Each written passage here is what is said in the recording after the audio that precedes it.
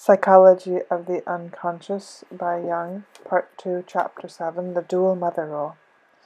After the disappearance of the assailant, Topel begins the following monologue. From the extreme ends of these continents, from the farthest lowlands, after having forsaken the palace of my father, I have been wandering aimlessly during 100 moons, always pursued by my mad desire to find her who will understand. With jewels I have tempted many fair ones, with kisses I have tried to snatch the secret of their hearts, with acts of bravery I have conquered their admiration. He reviews the woman he has known. Chita, the princess of my race, she is a little fool, vain as a peacock, having naught in her head but jewels and perfume. Tanan, the young peasant. Ba, a mere sow, no more than a breast and stomach, caring only for pleasure. And then Chima, the priestess, a true parrot, repeating hollow phrases learnt from the priests, all for show, without real education or sincerity, suspicious poser and hypocrite. Alas, not one who understands me, not one who resembles me, not one who has a soul sister to mine. There is not one among them, all who know my soul, not one who could read my thoughts. Far from it, not one capable of seeking with me the luminous summits, or of spelling with me the superhuman word, love. End of quote. Here Topel himself says that his journeying and wandering is a quest for that other, for the meaning of life, which lies in union with her. In the first part of this work, we merely hinted gently at this possibility. The fact that the seeker is masculine and the sought for a feminine sex is not so astonishing, because the chief object of the unconscious transference is the mother, as has probably been seen from that which we have already learned. The daughter takes a male attitude towards the mother. The genesis of this adjustment can only be suspected in our case, because objective proof is lacking. Therefore, let us rather be satisfied with the inference, she who will understand, means the mother in the infantile language. At the same time, it also means the life companion. As is well known, the sex contrast concerns the libido but little. The sex of the object plays a surprisingly slight role in the estimation of the unconscious. The object itself, taken as an objective reality, is but of slight significance, but it is of greater importance whether the libido is transferred or introverted.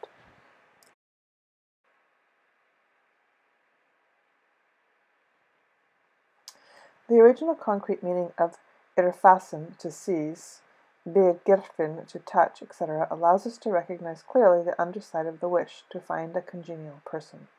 But the upper intellectual half is also contained in it, and is to be taken into account at the same time. One might be inclined to assume this tendency if it were not that our culture abused the same, for the misunderstood woman has become the almost proverbial, which can only be the result of a wholly distorted valuation. On the other side, our culture undervalues most extraordinarily the importance of sexuality. On the other side, sexuality breaks out as a direct result of the repression burdening it at every place where it does not belong, and makes use of such an indirect manner of expression that one may expect to meet it suddenly almost anywhere. Thus the idea of the intimate comprehension of the human soul, which is in reality something very beautiful and pure, is soiled and disagreeable, distorted through the entrance of the indirect sexual meaning. Footnote: a direct, unconstrained expression of sexuality is a natural occurrence, and as such neither unbeautiful nor repulsive. The moral repression makes sexuality on one side dirty and hypocritical, on the other side shameless and obtrusive. End footnote. The secondary meaning, or better expressed, the misuse which repressed and denied sexuality forces upon the highest soul functions, makes it possible, for example, for certain of our opponents to dissent in psychoanalysis, pure erotic confessionals. These are subjective wish fulfillment deliria which need no contra-arguments. This misuse makes the wish to be understood highly suspicious, if the natural demands of life have not been fulfilled. Nature has first claim on people. Only long afterwards does the luxury of intellect come. The medieval idea of life for the sake of death needs gradually to be replaced by a natural conception of life in which the normal demands of people are thoroughly kept in mind, so that the desires of the animal sphere may no longer be compelled to be dragged down into their service to the higher gifts of the intellectual sphere in order to find an outlet. We are inclined, therefore, to consider the dreamer's wish for understanding, first of all, as a repressed striving towards the natural destiny. This meaning coincides absolutely with psychoanalytic experience, that there are countless neurotic people who apparently are prevented from experiencing life because they have an unconscious and often a conscious repugnance to the sexual fate under which they imagine all kinds of ugly things. There is only too great an inclination to yield to this pressure of the unconscious sexuality, and to experience the dreaded, unconsciously hoped for, disagreeable sexual experience, so as to acquire by that means a legitimately founded horror, which retains them more surely than in an infantile situation. This is the reason why so many people fall into that very state towards which they have the greatest abhorrence. That we are correct in our assumption that, in Miss Miller, it is a question of the battle for independence is shown by her statement that the hero's departure from her father's house reminds her of the fate of the young Buddha, who likewise renounced all luxury to which he was born in order to go out into the world to live out his destiny to its completion. Buddha gave the same heroic example as did Christ, who separated from his mother and even spoke bitter words. Matthew chapter 10, verse 34. Think not that I am come to send peace on earth. I come not to send peace, but a sword. For I am come to set a man at variance against his father, the daughter against her mother, the daughter-in-law against her mother-in-law. And a fool's foes shall be they of his own household. He that loveth father or mother more than me is not worthy of me. Or Luke, chapter 12, version 51. Suppose ye that I come to give peace to the earth? I tell you, nay, but rather division. Far from henceforth there shall be 5 in one house divided, 3 against 2, and 2 against 3. The father shall be divided against the son against the father, the mother against the daughter against the mother-in-law against the daughter-in-law, and the daughter-in-law against the mother-in-law. Horace snatched from his mother her head adornment, the power, just as Adam struggled with Lilith, so he struggles for power. Nietzsche, in Human All Too Human, expressed the same in very beautiful words. Quote, one may suppose that a mind in which the type of free mind is to ripen and sweeten at maturity has had its decisive crisis in a great detachment, so that before this time it is just so much the more a fettered spirit and appears chained forever in its corner and its pillar. Footnote. Compare what is said below concerning the motive of fettering. End of footnote. What binds it most firmly? What cords are almost unterrible? Among human beings of a high and exquisite type, it would be duties, that reverence, which is suitable for youth, that modesty and tenderness for all the old, honored, and valuable things, that thankfulness for the earth from which they grew, for the hand which guided them, for the shrine where they learnt to pray. Their loftiest moments themselves come to bind them the firmest, to abrogate them the most permanently. The great detachment comes suddenly for people so bound. Better to die than to live here. Thus rings the imperative voice of seduction. And this here, this at home, is all that the soul has loved until now. A sudden terror and suspicion against that which it has loved, a lightning flash of scorn towards that which is called duty, a rebellious, arbitrary, volcanic, impelling desire for traveling, for strange countries, estrangements, coolness, frigidity, delusionment, a hatred of love, perhaps a sacrilegious touch and a glance backwards. Footnote. The sacrilegious assault on Horus upon Isis, at which Plutarch stands aghast. He expresses himself as following concerning it. Quote, but if anyone wishes to assume and maintain that all this has really happened and taken place with respect to blessed and imperishable nature, which for the most part is considered as corresponding to the divine, then to speak in the words of Asclepius, he must spit out and clean his mouth. From this sentence one can form a conception of how the well-intentioned peoples of ancient society may have condemned the Christian point of view, first the hang God, then the management of the family, the foundation of the state. The psychologist is not surprised. End of footnote. So where we were. A hatred of love, perhaps a sacrilegious touch and glance backwards.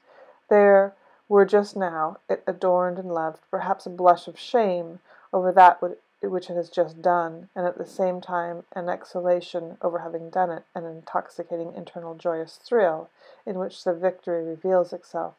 A victory. Over what? Over whom? An enigmatic, doubtful, questioning victory, but the first triumph. Of such woe and pain is formed the history of the great detachment. It is like a disease which can destroy people, this first eruption of strength and will towards self-assertion. So, footnote, compare the typical fate of Theseus and Perithous. The danger lies, as is brilliantly expressed by Nietzsche, in isolation in oneself. Quote, solitude surrounds and embraces him, ever more threatening, ever more constricting, ever more heart-strangling, the terrible goddess, and mater servae cupidinum. End of quote. The libido taken away from the mother, who is abandoned only reluctantly, becomes threatened as a serpent, the symbol of death. For the relation to the mother must cease, must die, which itself almost causes man's death. In mater servae cupidinum, the idea attains rare, almost conscious perfection. I do not presume to try to paint in better words than has Nietzsche the psychology of the wretch from childhood. Miss Miller furnishes us with a further reference to a material which has influenced her creation in a more general manner. This is the great Indian epic of Longfellow, the Song of Hiawatha. If my readers have had patience to read thus far and to reflect upon what they have read, they frequently must have wondered at the number of times I introduced for comparison such apparently foreign material, and how often I widened the base upon which Miss Miller's creations rest. Doubts must often have arisen whether it is justifiable to enter into important discussion concerning the psychologic foundations of myths, religions, and cultures in general on the basis of such scanty suggestions. It might be said that behind the Miller fantasies such a thing is scarcely to be found. I need hardly emphasize the fact that I, too, have sometimes been in doubt. I have never read Hiawatha until, in the course of my work, I came to this part. Hiawatha, a poetical compilation of Indian myths, gives me, however, a justification for all preceding reflections, because this epic contains an unusual number of mythological problems. This fact is probably of great importance for the wealth of suggestion in the Miller fantasies. We are therefore compelled to obtain an insight into this epic. Nevadaha sings the song of the epic of the hero of Hiawatha, the friend of man. Quote, there he sang of Hiawatha, sang the song of Hiawatha, sang his wondrous birth and being, how he prayed and how he fasted, how he lived and toiled and suffered, that the tribes of men might prosper, that he might advance his people. End quote. The teleological meaning of the hero as that symbolic figure which unites itself in libido in the form of admiration and adoration in order to lead to higher sublimations by way of the symbolic bridges of the myth is anticipated here. Thus we become quickly acquainted with Hiawatha as a savior, and are prepared to hear all that which must be said of a savior, of his marvelous birth, of his great early deeds, and his sacrifice for his fellow men. The first song begins with a fragment of evangelism. Gitchimanito, the master of life, tired of the quarrels of his human children, calls his people together and makes known to them the joyous message. Quote, I will send a prophet to you, a deliverer of the nations, who shall guide you and shall teach you, who shall toil and suffer with you. If you listen to his counsels, you will multiply and prosper. If his warnings pass unheeded, you will fade away and perish. End of quote. Gitche Manito, the mighty, the creator of nations, is represented as he stood erect on the great pipestone quarry. Quote, from his footsteps flowered a river, leapt into the light of morning, over the precipice plunged downward, gleamed like Ikuda, the comet. End of quote. The water flowing from his footsteps sufficiently proves the phallic nature of this creator. I refer to the early utterances concerning the phallic and fertilizing nature of the horse's foot and the horse's steps, and especially do I recall Hippocrene and the foot of Pegasus. Footnote. Compare the example given for that in Agirmon, also part 1 of this book, The Foot of the Sun in the Armenian Folk Prayer. End of footnote. We meet the same idea in Psalm 65:20, verses 9 to 11. Quote, thou visitest the earth and water it. Thou makest it very plenteous. The river of God is full of water. Thou preparest their corn, for thou providest for the earth. Thou waterest her furrows. Thou sendest rain into the little valleys thereof. Thou makest soft with drops of water, and blessed the increase of it. Thou crownest the year with thy goodness, and thy paths drop fatness.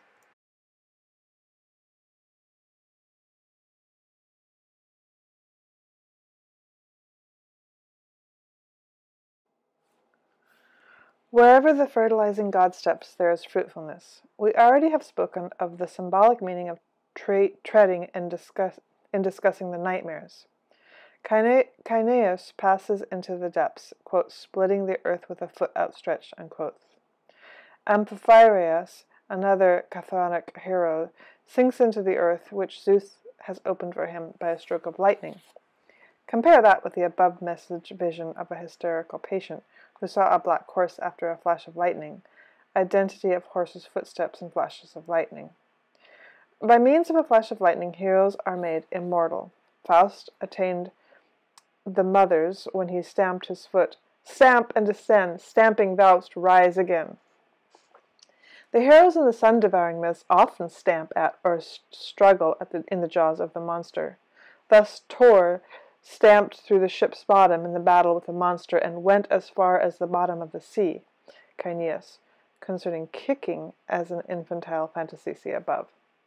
The regression of the libido to the presexual stage makes this preparatory action of treading either a substitution for the coitus fantasy or for the fantasy of re-entrance into the mother's womb.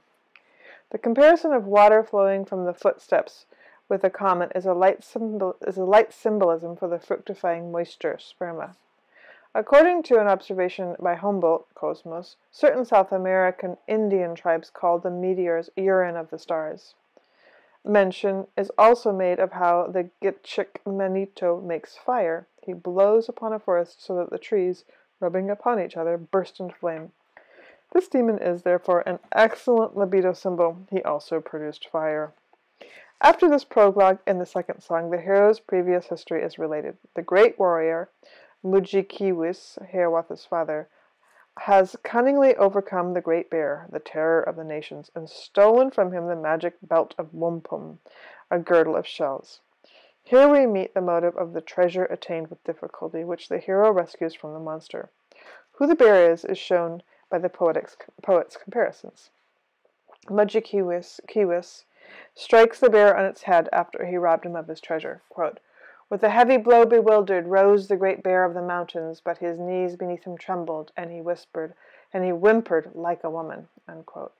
Mujikiwis said derisively to him, quote, else you would not cry and whimper like a miserable woman, but you, bear, sit here and whimper and disgrace your tribe by crying like a wretched Shugodaya, like a cowardly old woman.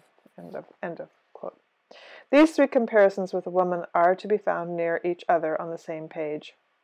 Mujikiwis has, like a true hero, once more torn life from the jaws of death, from the all-devouring, terrible mother. This deed, which, as we have seen, is also represented in a journey to hell, night journey through the sea, the conquering of the monster from within, signifies at the same time entrance into the mother's womb, a rebirth, the results of which are perceptible also from Mujikiwis. As in the Zosimos vision. Here too, the entering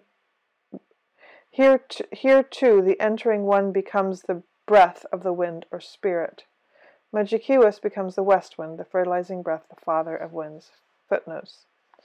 Porphyrius, the Antronympharium, quoted by Dietrich, says that according to the Mithric doctrine, the souls which pass away at birth are destined for winds, because these souls had taken the breath of the wind into custody and therefore had a similar nature. Fuxius dius genisen Iosias kai apor genesios xauri zu menais ex otas etaxe inamus dia ta ephile ephixisesthai kai autos pneuma kai oisinian exine toiotin. Translated, the souls departing at birth and becoming separated probably become winds because of inhaling their breath and becoming the same substance. End of footnote. His sons become the other winds, and Intermezzo tells of them and of their love stories, of which I will mention only the courtship of Wabuns, the east wind, because here the erotic wooing of the wind is pictured in an especially beautiful manner. Every morning he sees a beautiful girl in a meadow, whom he eagerly courts. Quote, every morning, grazing earthward, still the first thing he beheld there was her blue eyes looking at him, two blue lakes among the rushes. End of quote. The comparison with water is not a matter of secondary importance, because from wind and water shall man be born anew.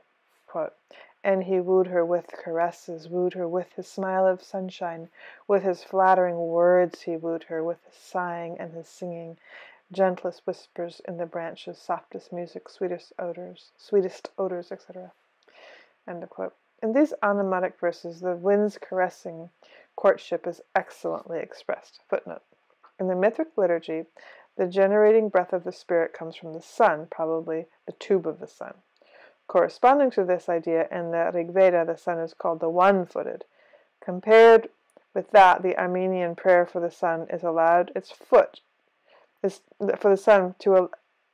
Compared with that, the Armenian prayer for the sun to allow its foot to rest upon the face of the suppliant. End of footnote. The third song presents the previous sister of Hiawatha's mother. His grandmother, when a maiden, lived in the moon. There she once sung upon a liana, but a jealous lover cut off the liana, and Nokomis, Hiawatha's grandfather, fell to earth. The people who saw her fall downwards thought she was a shooting star. This marvelous descendant of Nokomis is more plainly illustrated by a later passage of the same song. Here little Hiawatha asks the grandfather, what is the moon? Nokomis teaches him about it as follows. The moon is the body of the grandmother, whom a warlike grandson has cast up there in wrath. Hence the moon is the grandmother. In ancient beliefs, the moon is also the gathering place of the departed souls. Footnote.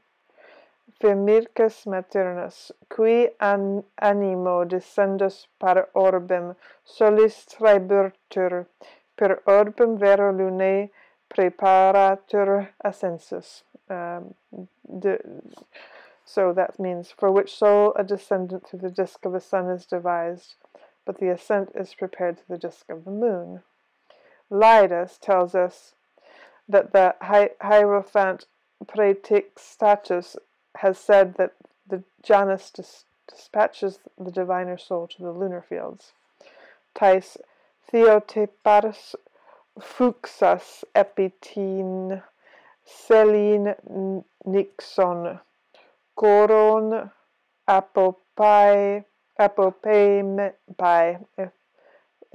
so Epiphanius Oti extaun Fuxon Odixios tes Selinis Apopoim Planti, quoted by Cumont. In exoticness, it is the same with the moon. Okay. So, in ancient beliefs, the moon is also the gathering place of departed souls. So we had that footnote. The guardian of seeds. Therefore, once more, a place of the origin of life of predominantly feminine significance. The remarkable thing is that Nokomis, falling upon the earth, gave birth to a daughter, We-non-ha, subsequently the mother of Hiawatha. The throwing upwards of the mother, and her falling down and bringing forth, seems to contain something typical in itself. Thus the story of the 17th century relates that a mad bull threw a pregnant woman as high as a house, tore open her womb, and the child fell without harm upon the earth. On account of his wonderful birth, this child was considered a hero or doer of miracles, but he died at an early age. The belief is widespread among lower savages that the sun is feminine and the moon is masculine. Among the Namaqua, the Hottentot tribe, the opinion is prevalent that the sun consists of a transparent bacon. Quote, the people who journeyed on boats drew it down by magic every evening, cut off a suitable piece, and gave it a kick so that it flies up again to the sky. End of quote. The infantile nourishment comes from the mother. In the Gnostic fantasies, we come across a legend of the origin of man, which possibly belongs here. The female archons bound to the vault of heaven are unattainable on account of its quick rotation to keep their young within them. But let them fall upon the earth, from which men arise. Possibly there is here a connection with the barbaric midwifery, the letting fall of the parturient. The assault upon the mother is already introduced with the adventure of Mudjekeewis, and is continued in the violent handling of the grandmother, Nokomis, who, as a result of the cutting of the liana and fall downwards, seems in some way to have become pregnant. The cutting of the branch, the plucking, we have already recognized as mother incest. That well-known verse, Saxon, where beautiful maidens grow upon trees, and phrases like picking the cherries in a neighbor's garden allude to a similar idea. The fall downwards of Nokomis deserves to be compared to a poetical figure in Heine. Quote, a star is falling out of the glittering sky. A star of love, I watch it sink in the depths and die.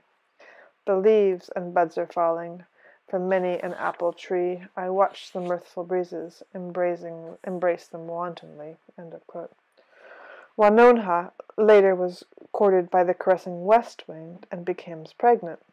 Wanonha, as a young moon goddess, has the beauty of the moonlight. Nokomis warns her of the dangerous courtship of Mudjekeewis, the west wind, but Wanonha allows herself to become infatuated and conceives from the breath of the wind, from the pneuma, a son, our hero.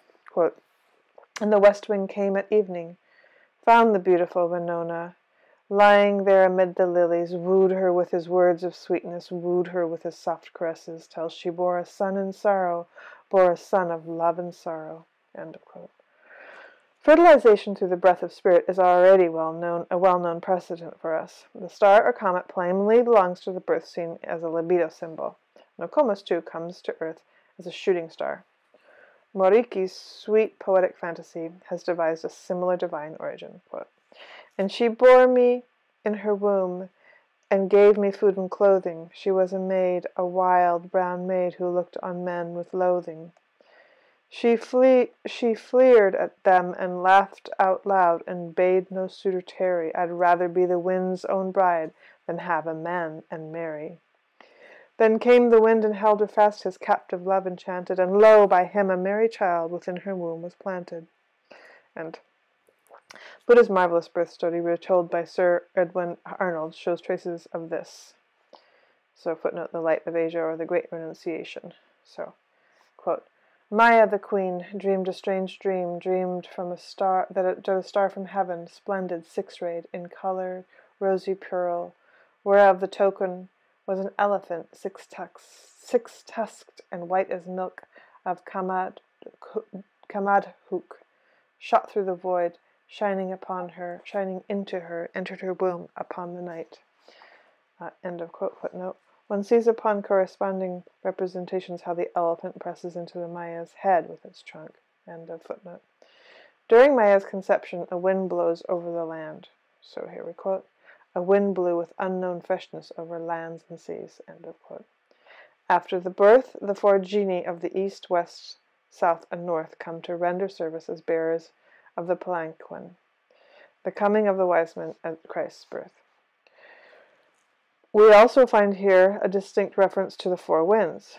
For the completion of the symbolism, there is to be found in the Buddha myth, as well as in the birth legend of Christ, besides the impregnation by star and wind, also the fertilization by an animal, here an elephant, with which its phallic trunk fulfilled in Maya the Christian method of fructification through the ear or the head.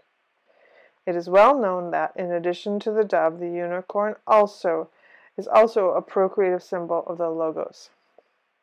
Here arises the question why the birth of a hero always had to take place under such a strange symbolic circumstance. It might also be imagined that a hero arose from ordinary surroundings and gradually grew out of his inferior environment, perhaps with 1,000 troubles and dangers, and indeed this motive is by no means strange in the hero myth. It might be said that the superstition demands strange conditions of birth and generation, but why does it demand them? The answer to this question is that the birth of the hero, as a rule, is not that of an ordinary mortal, but it is a rebirth from the mother spouse. Hence, it occurs under mysterious ceremonies. Therefore, in the very beginning, lies the motive of the two mothers of the hero. As Rank, and here footnote, Rank, the myth of the birth of the hero, translated by W. White, as Rank has shown us through many examples, the hero is often obliged to experience exposure and upbringing by foster parents, and in this matter he acquires the two mothers. A striking example is the relation of Heracles to Hera. In the Hiawatha epic, Winona dies after the birth, and Nokomis takes her place. Maya dies after the birth. Footnote. The speedy dying of the mother or the separation of the mother belongs to the myth of the hero. In the myth of the Swan Maiden, which Rank has analyzed very beautifully, there is the wish-fulfilling thought that the Swan Maiden can fly away again after the birth of the child, because she has then fulfilled her purpose. Man needs the mother only for rebirth. End of footnote. So Maya dies from the birth, and Buddha is given a stepmother. The stepmother is sometimes an animal, the she-wolf of Romulus and Remus. The twofold mother may be replaced by the motive of the twofold birth, which has attained the lofty significance in the Christian mythology, namely through baptism, which, as we have seen, represents rebirth. Thus man is born not merely in a commonplace manner, but also born again in a mysterious manner, by which he becomes a participator of the kingdom of God, of immortality. Anyone may become a hero in this way who is generated anew through his own mother, because only through her does he share immortality. Therefore it happened that the death of Christ on the cross, which creates universal salvation, was understood as baptism, that is to say, as rebirth through the second mother, the mysterious tree of death. Christ says, "But I have a baptism to be baptized with, and how I am straitened till it be accomplished." Luke 12, verse 50.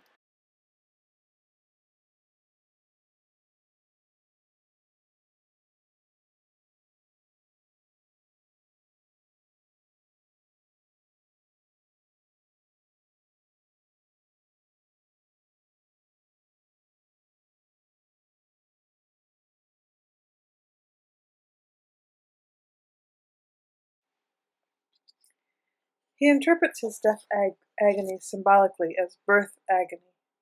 The motive of the two mothers suggests the thought of self-rejuvenation and evidently expresses the fulfillment of the wish that it might be possible for the mother to bear me again. At the same time, applied to the heroes, it means one is a hero who is born again by her who has previously been his mother. That is to say, a hero is he who may again produce himself through his mother. The countless suggestions in the history of the procreation of the heroes indicate the latter formulations.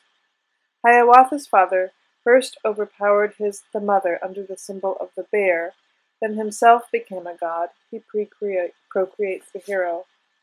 What Hiawatha had to do as a hero, Nokomis hinted to him in the legend of the origin of the moon. He is forcibly to throw his mother upwards or throw downwards. Then she would become pregnant by this act of violence and could bring forth a daughter.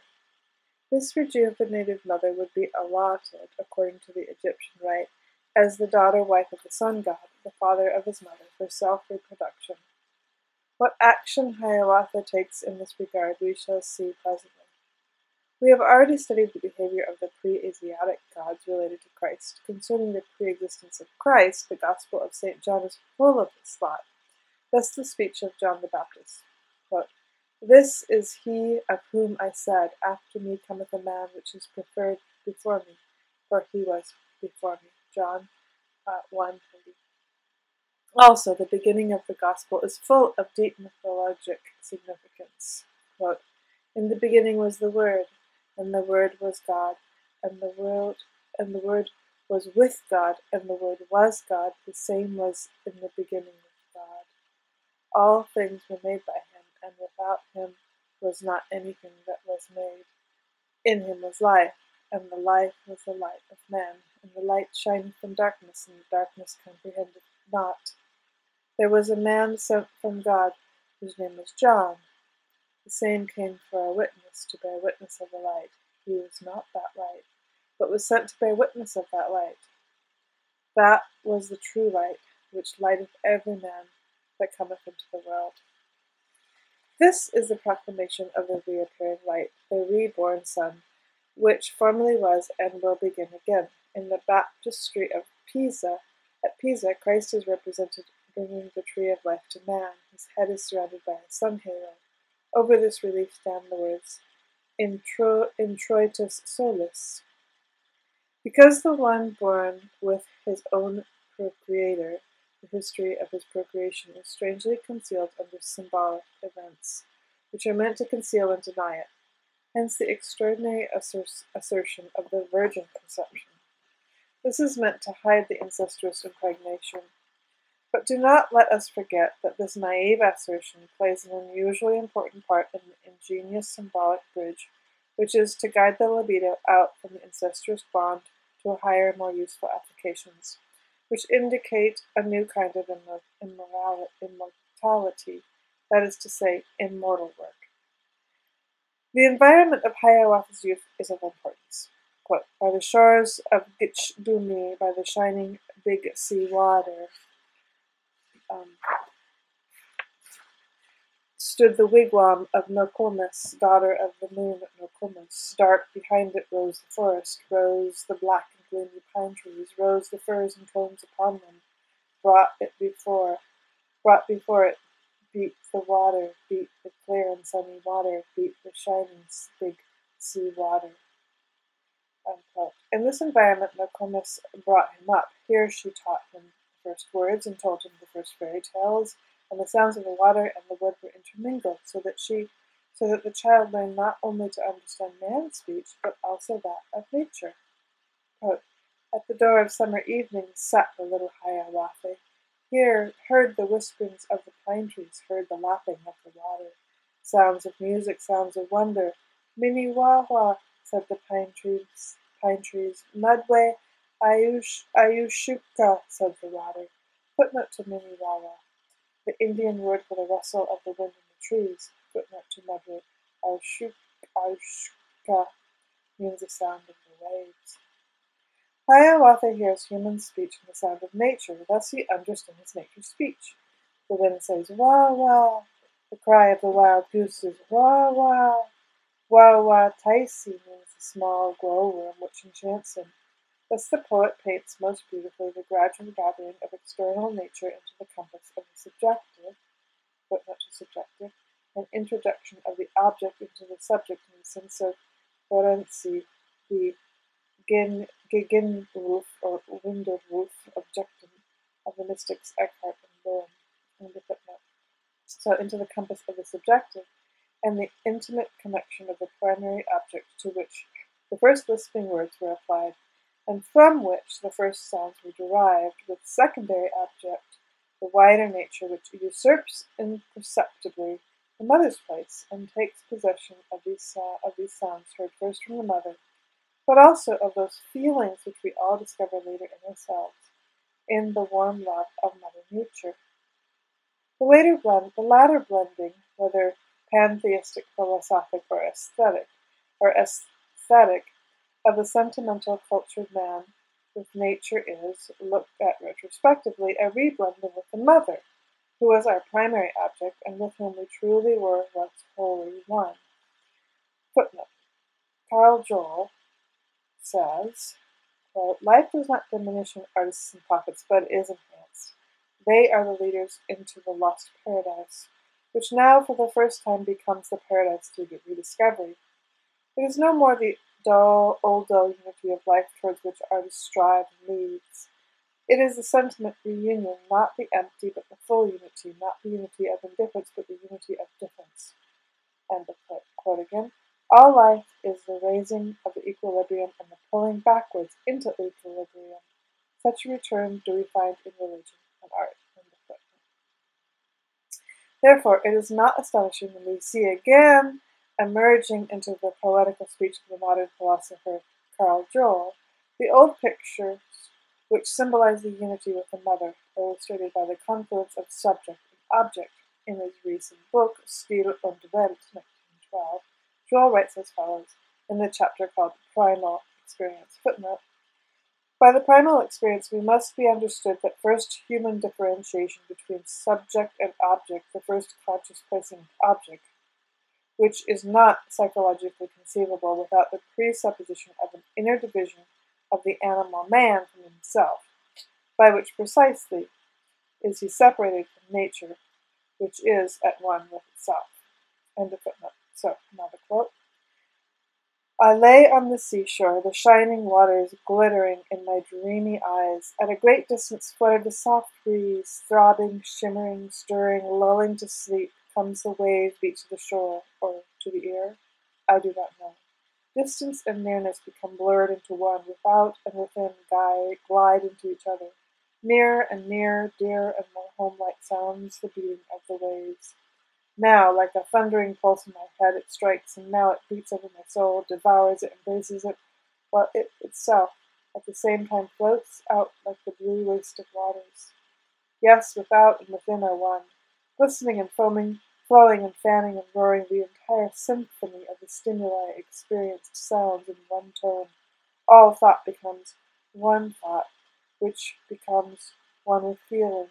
The world exhales in the soul, and the soul dissolves in the world. Our life, our small life, is encircled by a great sleep, the sleep of our cradle, the sleep of our grave, the sleep of our home, from which we go forth in the morning, to which we again return in the evening. Our life, but the short journey, the interval between the emergence from the original oneness to the shrinking back into it. Blue shimmers the infinite sea, wherein dreams the jellyfish of the primitive life, towards which, without ceasing, our thoughts hark back dimly through eons of existence, for every happening entails a change and a guarantee of the unity of life. At that moment, when we are no longer blended together, in that instant man lifts his head, blind and dripping from the depths of the stream of experience, from the oneness with the experience. At that moment of parting, when the unity of life is startled, surprised, that detaches the change and holds it away from himself as something alien. At this moment of alienation, the aspects of the experience have been substantialized into subject and object, and in that moment, consciousness is born. Joel paints here in unmistakable symbolism the confluence of subject and object as the reunion of mother and child. The symbols agree with those of mythology, even in their details. The encircling and devouring motive is distinctly suggested. The sea, devouring the sun and giving birth to it anew, is already an old acquaintance. The moment of the rise of consciousness, the separation of subject and object, is a birth. Truly philosophical thought hangs with lame wings upon a few great primitive pictures of human speech, above the simple, all-surpassing greatness of which no thought can rise. The idea of the jellyfish is not accidental. Once When I was explaining to a patient the maternal significance of water in this contact with the mother complex, she experienced a very unpleasant feeling. "Makes me squirm," she said, "as if I touched a jellyfish." Here, too, the same idea. The blessed state of sleep before birth and after death is, as Joel observed, something like old shadowy memories of that unsuspecting thoughtless state of early childhood, where as yet no opposition disturbed the peaceful flow of dawning life, to which the inner longings always draws us back again and again, and from which the active life must free itself anew, with struggles and death, so that it may not be doomed to destruction. Long before Joel, an Indian chieftain, had said the same thing in similar words to one of the restless wise men. Quote, "Ah, my brother, you will never learn to know the happiness of thinking nothing and doing nothing. This is the next sleep. This is the most delightful thing there is. Thus we were before birth, thus we shall be after death." End of quote. We shall see in Hiawatha's later fate how important his early impressions are in his choice of a wife. Hiawatha's first deed was to kill a roebuck with his arrow. Quote, "Dead he lay there in the forest by the ford across the river." End quote. This is typical of Hiawatha's deeds. Whenever he kills, for the most part, lies next or in the water, sometimes half in the water and half on the land. Footnote. The dragons of the Greek and Swiss legends live in or near springs or other waters of which they are often guardians. It seems that this must well be so. The latter adventures will teach us why this must be so. The buck was no ordinary animal, but a magic one, that is to say, one with additional unconscious significance. Hiawatha made for himself gloves and moccasins from its hide, and gloves imparted such strength to his arms that he could crumble rocks to dust, and the moccasins had the virtue of 7-league boots. By enwrapping himself in the buck's skin, he really became a giant. This motive, together with the death of the animal at the ford, footnote, compare the discussion above about the encircling and devouring motive. Water as a hindrance in dreams seems to refer to the mother, longing for the mother instead of positive work. The crossing of water, overcoming of resistance, that is to say, the mother, is a symbol for the longing for inactivity, like sleep or death. End of footnote. So this motive, together with the death of the animal at the ford in the water, reveals the fact that the parents are concerned, whose gigantic proportions as compared with the child are of great significance in the unconscious. The Toys of Giants is a wish inversion of the infantile fantasy. The dream of an 11-year-old girl expresses this, quote, "I am as high as a church steeple. Then a policeman comes. I tell him, 'If you say anything, I will cut off your head.'" End of quote. The policeman is as the analysis brought out, referred to the father, whose gigantic size was overcompensated by the church steeple. In Mexican human sacrifices, the gods were represented by criminals who were slaughtered and flayed, and the Corybantes then clothed themselves in the bloody skins in order to illustrate the resurrection of the gods. Footnote. Compare also to the Attic custom of stuffing a bull in spring, the custom of the Praecalian, the Saturnalia, etc. I have devoted to this motive a separate investigation, therefore I forego further proof. End of footnote. The snake's casting off his skin is a symbol of rejuvenation. Hiawatha has, therefore, conquered his parents, primarily the mother, although in the form of a male animal. Compare the bear of Mudjekeewis. And from that comes his giant strength. He has taken on the parent's skin and now has himself become a great man. Now he started forth on his first great battle to fight with the father Mudjekeewis, in order to avenge his dead mother, Wenona. Naturally, under this figure of speech hides the thought that he slays the father in order to take possession of the mother. Compare the battle of Gilgamesh with the giant Chumbaba and the ensuing conquest of Ishtar. The father, in the psychologic sense, merely represents the personification of the incest prohibition, that is to say, resistance, which defends the mother. Instead of the father, it may be a fearful animal, the great bear, the snake, the dragon, etc., which must be fought and overcome. The hero is a hero because he sees in every difficulty of life resistance to the forbidden treasure and fights that resistance with the complete yearning which strives towards the treasure, attainable and with difficulty, or unattainable, the yearning which paralyzes and kills the ordinary man.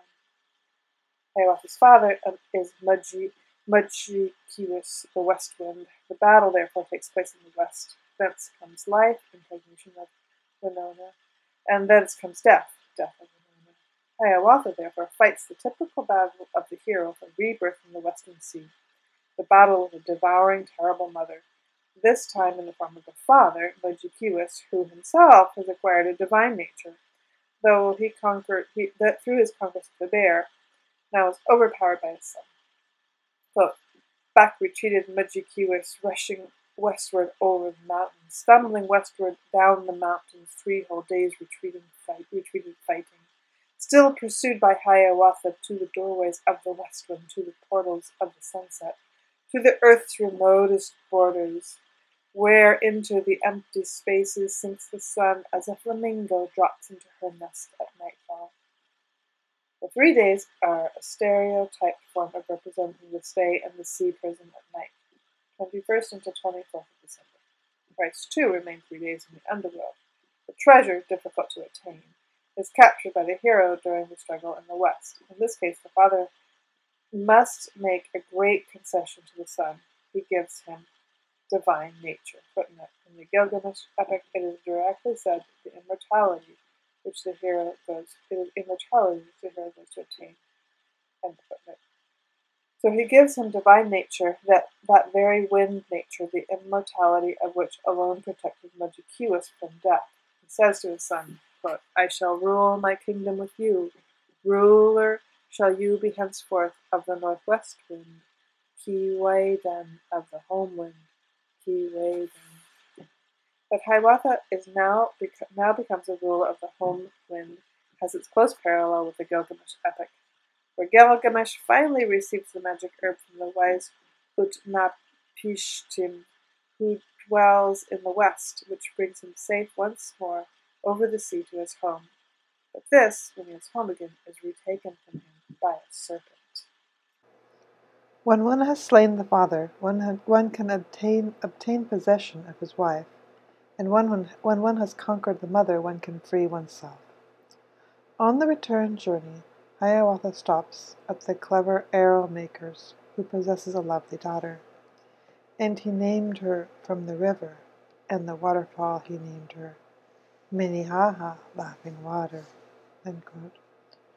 When Hiawatha, in his earliest childhood dreaming, felt the sounds of water and wind press upon his ears, he recognizing in these sounds of nature the speech of his mother, he recognized this.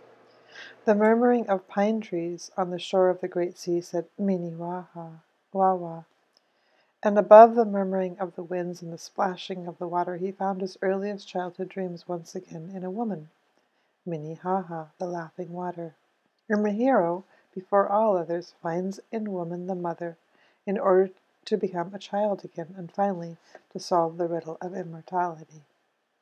The fact that Minnehaha's father is a skilled arrow maker betrays him as the father of the hero, and the woman he had with him as the mother.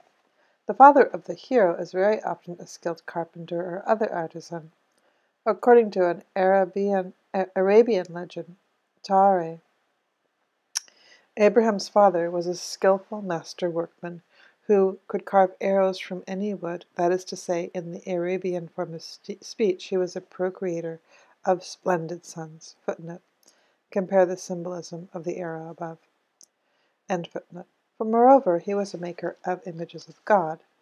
Tvashtar, Agni's father, is the maker of the world, a smith and carpenter, and discoverer of fire boring. Joseph, father of Jesus, was also a carpenter. Likewise, Kinniras, Adonis' father, who is said to have invented the hammer, the lever, roofing, and mining. Hephaestus, the father of Hermes, is an artistic master workman and sculptor. In fairy tales, the father of the hero is very modestly in the traditional woodcutter.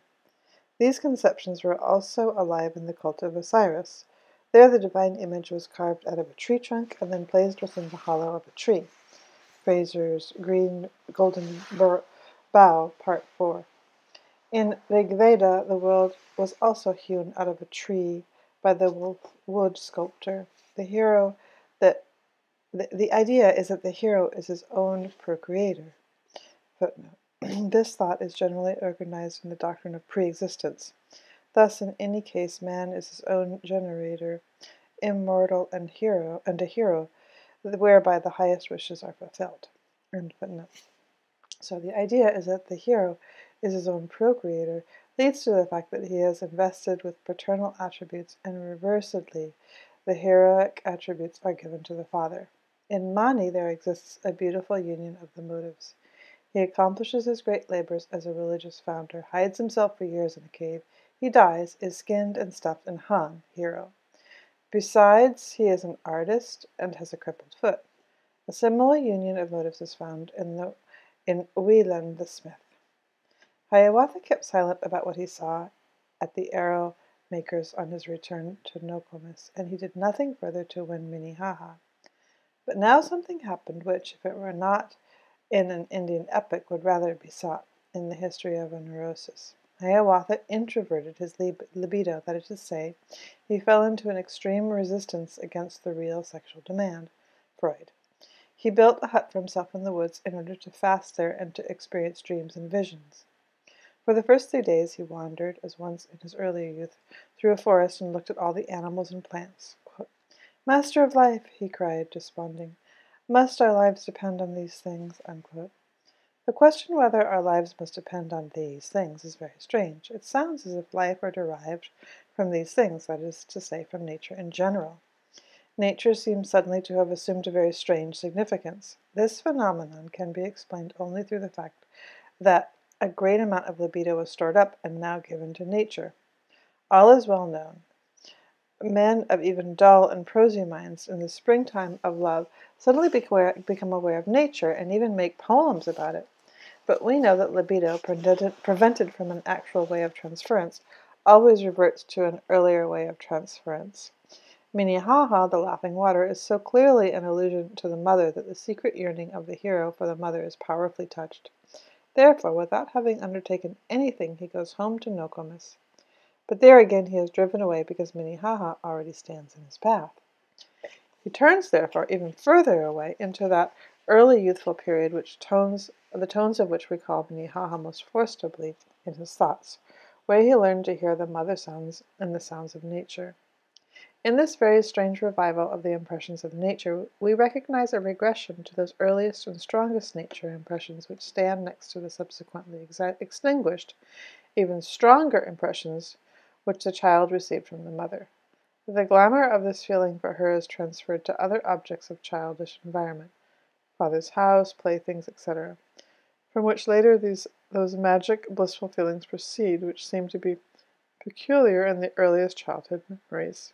When, therefore, Hiawatha hides himself in the lap of nature, it is really the mother's womb, and it is to be expected that he will emerge again, newborn in some form. Before turning in this new creation arising from introversion, there is still a further significance of the preceding question to be considered, whether life is dependent upon these things. Life may be dependent upon these things in the degree that they serve for nourishment. We must infer in this case that suddenly the question of nutrition came very near to the hero's heart. This possibility will be thoroughly proven in what follows. The question of nutrition, indeed, enters seriously into consideration. First, because regression to the mother necessarily revives the special path of transference, namely that of nutrition through the mother. As soon as the libido regresses to the presexual stage, there we may expect to see the function of nutrition and its symbols put in place of the sexual function. Thence is derived an essential root of the displacement from below upwards, Freud, because in the presexual stage the principal value belongs not to the genitals but to the mouth. Secondly, because the hero fasted, his hunger became predominant. Fasting, as is well known, is employed to silence sexuality. Also, it expresses symbolically the resistance against sexuality, translated into the language of the presexual stage. On the 4th day of the fast, the hero ceased to address himself to nature. He lay exhausted, with eyes half closed, upon his couch, sunk deep in dreams, the picture of extreme introversion.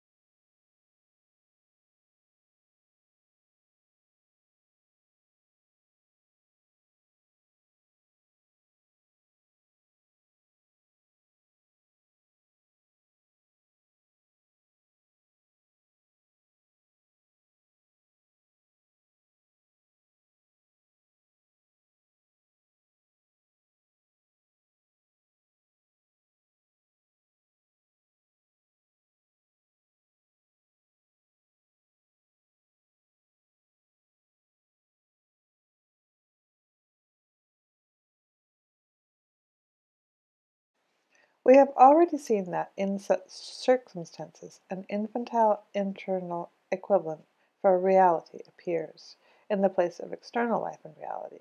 This is also the case with Hiawatha. Quote, and he saw a youth approaching, dressed in garments green and yellow, coming through the purple twilight, through the splendor of the sunset. Plumes of green bent over his forehead, with his hair soft and golden. This remarkable apparition reveals himself in the following minute to Hiawatha. Quote, from the Master of Life descending, I, the friend of man, Mondamin, come to warn you and to instruct you, how by struggle and by labor you shall gain what you have prayed for. Rise up from your bed of branches, rise, O youth, and wrestle with me. Mondamin is the maize, a god who was eaten arising from Hiawatha's introversion. His hunger, taken in a double sense, his longing for the nourishing mother, gives birth from his soul to another hero, the edible maize, the son of the earth mother. Therefore, he again arises at sunset, symbolizing the entrance into the mother, and in the western sunset glows, he begins again the mystic struggle with the self-created God, the God who has originated entirely from the longing for the nourishing mother. The struggle is again the struggle for liberation from the destructive and yet productive longing. Mondamin is, therefore, equivalent to the mother, and the struggle with him means the overpowering and impregnation of the mother. This interpretation is entirely proven by the myth of the Cherokees, who, quote, invoke at the maize under the name of the Old Woman, in allusion to a myth that sprang from the blood of an old woman killed by her disobedient sons. Unquote. And then we have a quote. Faint with famine, Hiawatha started from his bed of branches, from the twilight of his wigwam, forth into the flush of sunset, came and wrestled with Mondamin. At his touch he felt now courage throbbing in his brain and bosom, felt new life and hope and vigor run through with every nerve and fiber. The battle at sunset with the god of the maize gives Hiawatha new strength, and thus it must be because the light for the individual depths, again against the paralyzing longing for the mother, gives creative strength to men. Here, indeed, is a source for all creation, but it demands heroic courage to fight against these forces and to wrest them from treasure difficult to attain. Quote unquote. He who succeeds in this has, in truth, attained the best. Hiawatha wrestles with himself for his creation. Footnote. Thou seekest the heaviest burden, there findest thou thyself. Nietzsche from Zarathustra. And footnote. The struggle lasts again the charmed 3 days. The 4th day, just as Mondamin prophesied, Hiawatha conquers him, and Mondamin sinks to the ground in death. As Mondamin previously desired, Hiawatha digs his grave in Mother Earth, and soon afterwards from this grave the young and fresh maize grows for the nourishment of mankind. Concerning the thought of this fragment, we have herein a beautiful parallel to the mystery of Mithra, where first the battle of the hero with his bull occurs. Afterwards, Mithra carries in transitus the bull into the cave where he kills him. From this death all fertility grows, all that is edible. Footnote. It is an unvarying particularity, so to speak, that in the whale dragon myth, the hero is very hungry in the belly of the monster and begins to cut off pieces from the animal so as to feed himself. He is in the nourishing mother in the pre-sexual stage. His next act, in order to free himself, is to make a fire. In the myth of the Eskimos of the Bering Straits, the hero finds a woman in the whale's belly. The soul of the animal, which is feminine, end of it. The cave corresponds to the grave. The same idea is represented in the Christian mysteries, although generally in more beautiful human forms. The soul struggling of Christ in Gethsemane, where he struggles with himself in order to complete his work. Where the transitus, the carrying of the cross, footnote, the carrying of the tree played an important part, as is evident from a note in Strabo the 10 in the Cult of Dionysus in series, Demeter, end footnote. So, where the Tricitus, the carrying of the cross, where he takes upon himself the symbol of destructive mother, and wherein takes himself to the sacrificial grave, from which, after 3 days, he triumphantly arises, all these ideas express the same fundamental thoughts. Also, the symbol of eating is not lacking in the Christian mystery. Christ is a God who is eaten in the Lord's Supper. His death transforms him into bread and wine, which we partake in a grateful memory of his great deed. Footnote.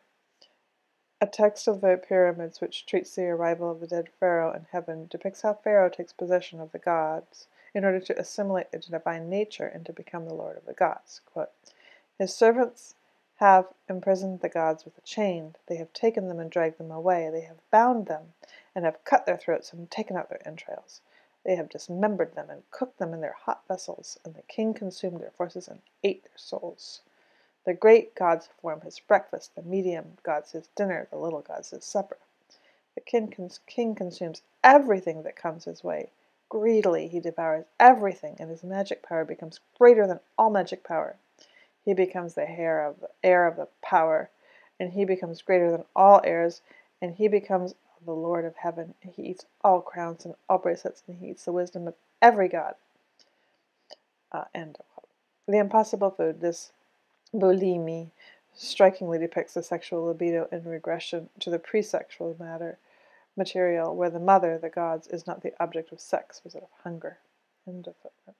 So, where we were, his death transforms him into bread and wine, which we partake of in grateful memory of his great deed. And there was the footnote. So we go on. The relation of Agni to the soma drink and that of Dionysus to wine must not be omitted here. Footnote to wine. The sacramental sacrifice of Dionysus Zagreus and the eating of the sacrificial meat produced the Neos Dionysios, the resurrection of the god, as plainly appeared from the creation fragment of the Euripides quote in Dietrich. Agnon de baion tainaun aix ou deos idaio mustos genomin kai nuxtipolu Zagreus butas taus ophagos dietas telesas, translated, living a blameless life, whereby I became an initiate of the Idaean Zeus. I celebrated the carnivorous banquet of Zagreus, the wandering herdsman of the night. The mystic took the gods themselves by eating the uncooked meat of the sacrificial animal. End of footnote. An evident parallel is Samson's rendering of the lion and the subsequent inhabitation of the dead lion by honeybees, which gives rise to the well-known German riddle. And here it says in German, the riddle, which I don't speak German, so I've never studied it, so I'll just try the translation, which they don't give. Okay.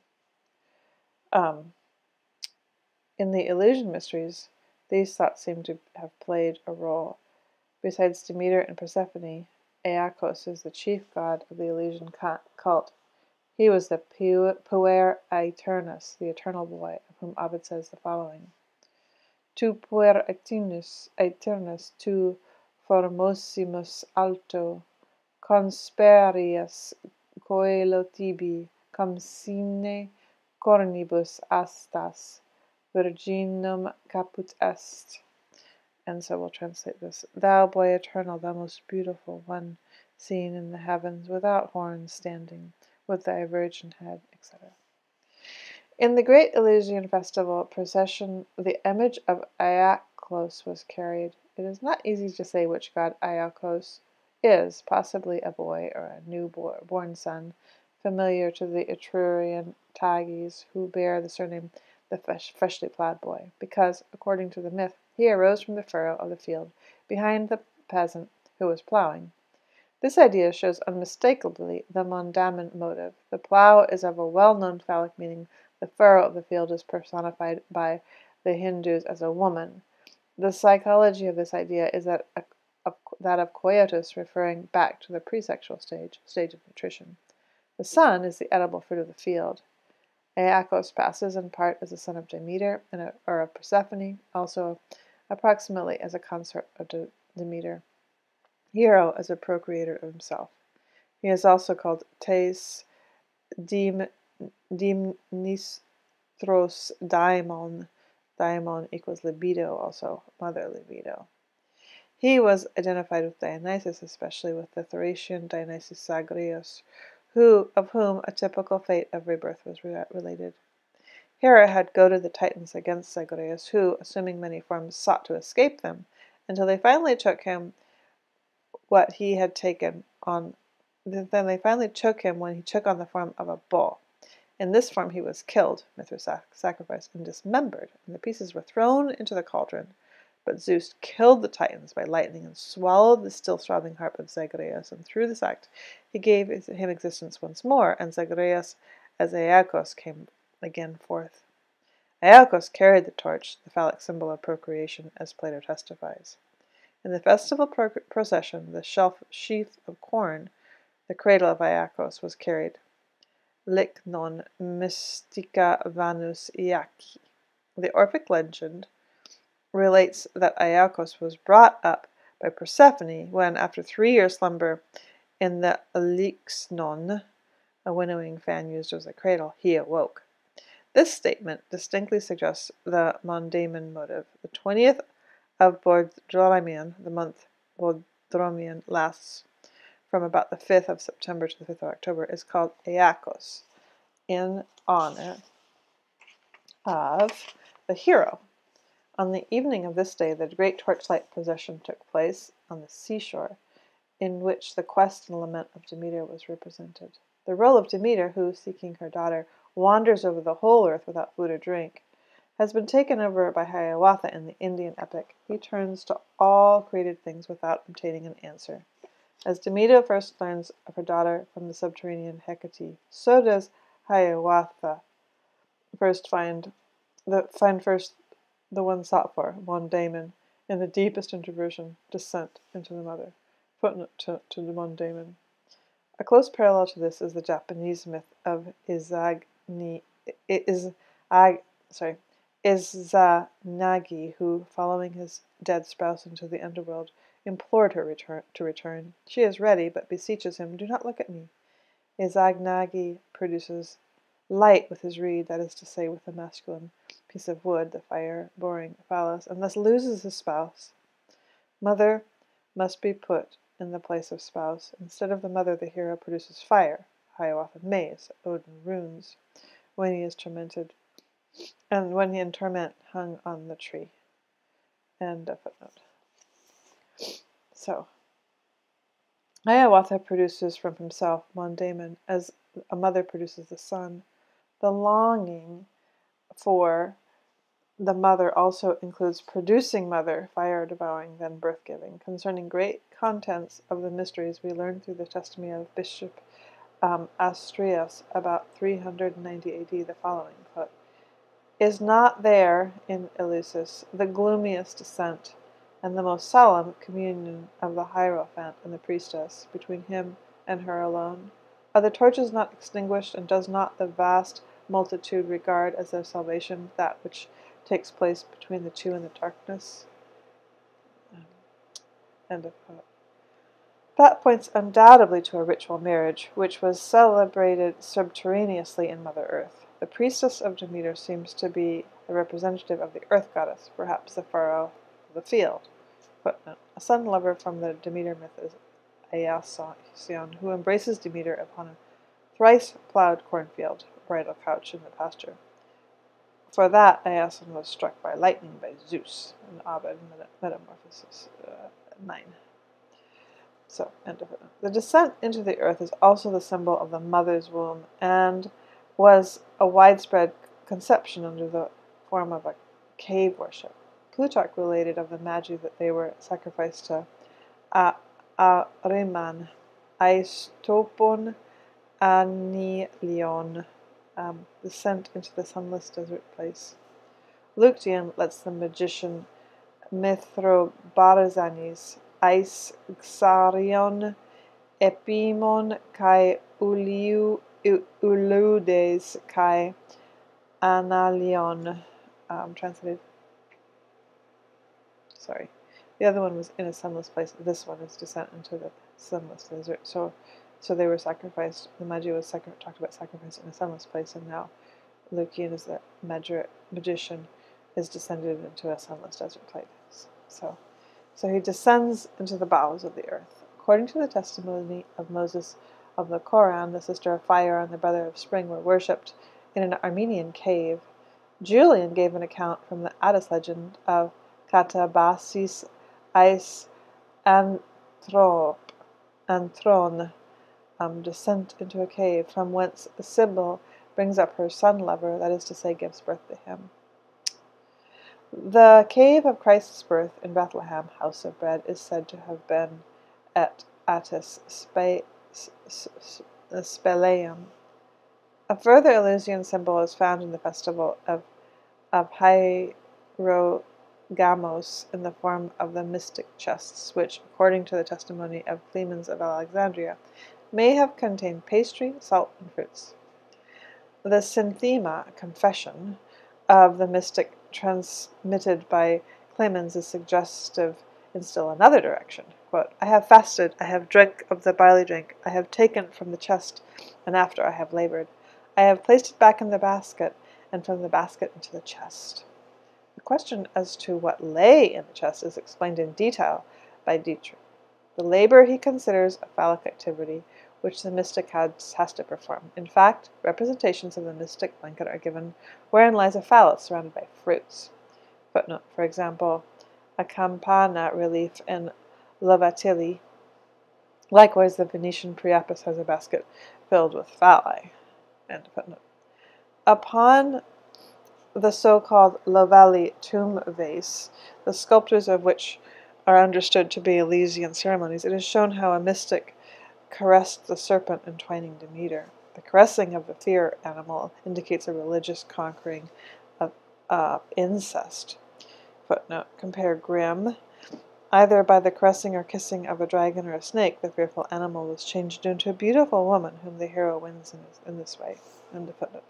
According to the testimony of Clemens of Alexandria, a serpent was in the chest. The serpent in this connection is naturally of phallic nature, the phallus, which is forbidden in relation to the mother. Rodi mentions that in the Architophories, pastry in the form of phalli and serpents were thrown into the cave. These were thrown into the cave near Thesmophorion. This custom was a petition for the bestowal of children in the harvest. Footnote, the mother, the earth, is the distributor of nourishment. The mother is pre-sexual material. In pre-sexual material has this meaning. Therefore, Saint Dominicus was nourished from the breasts of the Mother of God. The sun-wife, Namaqua, consists of bacon. Compare with this, the megalomaniac ideas of my patient who asserted, I am Germania and Helvetica made exclusively from sweet butter. End of footnote. So, according to the, let's see, I'll be back to where we were. Yes, the snake also plays a large part in the initiations under the remarkable title of O Dai Kol Pau Theos, he who achieves divinity through the womb. Clemens observed that the symbol of the Sabzios mysteries is O Dai Kol Pau Theos, Daraxon de esti kai utos dailxminos tau kolpao tau teluminon. And so we translate that. He who achieved divinity through the womb. He is a serpent, and he was drawn through the womb of those who were being initiated.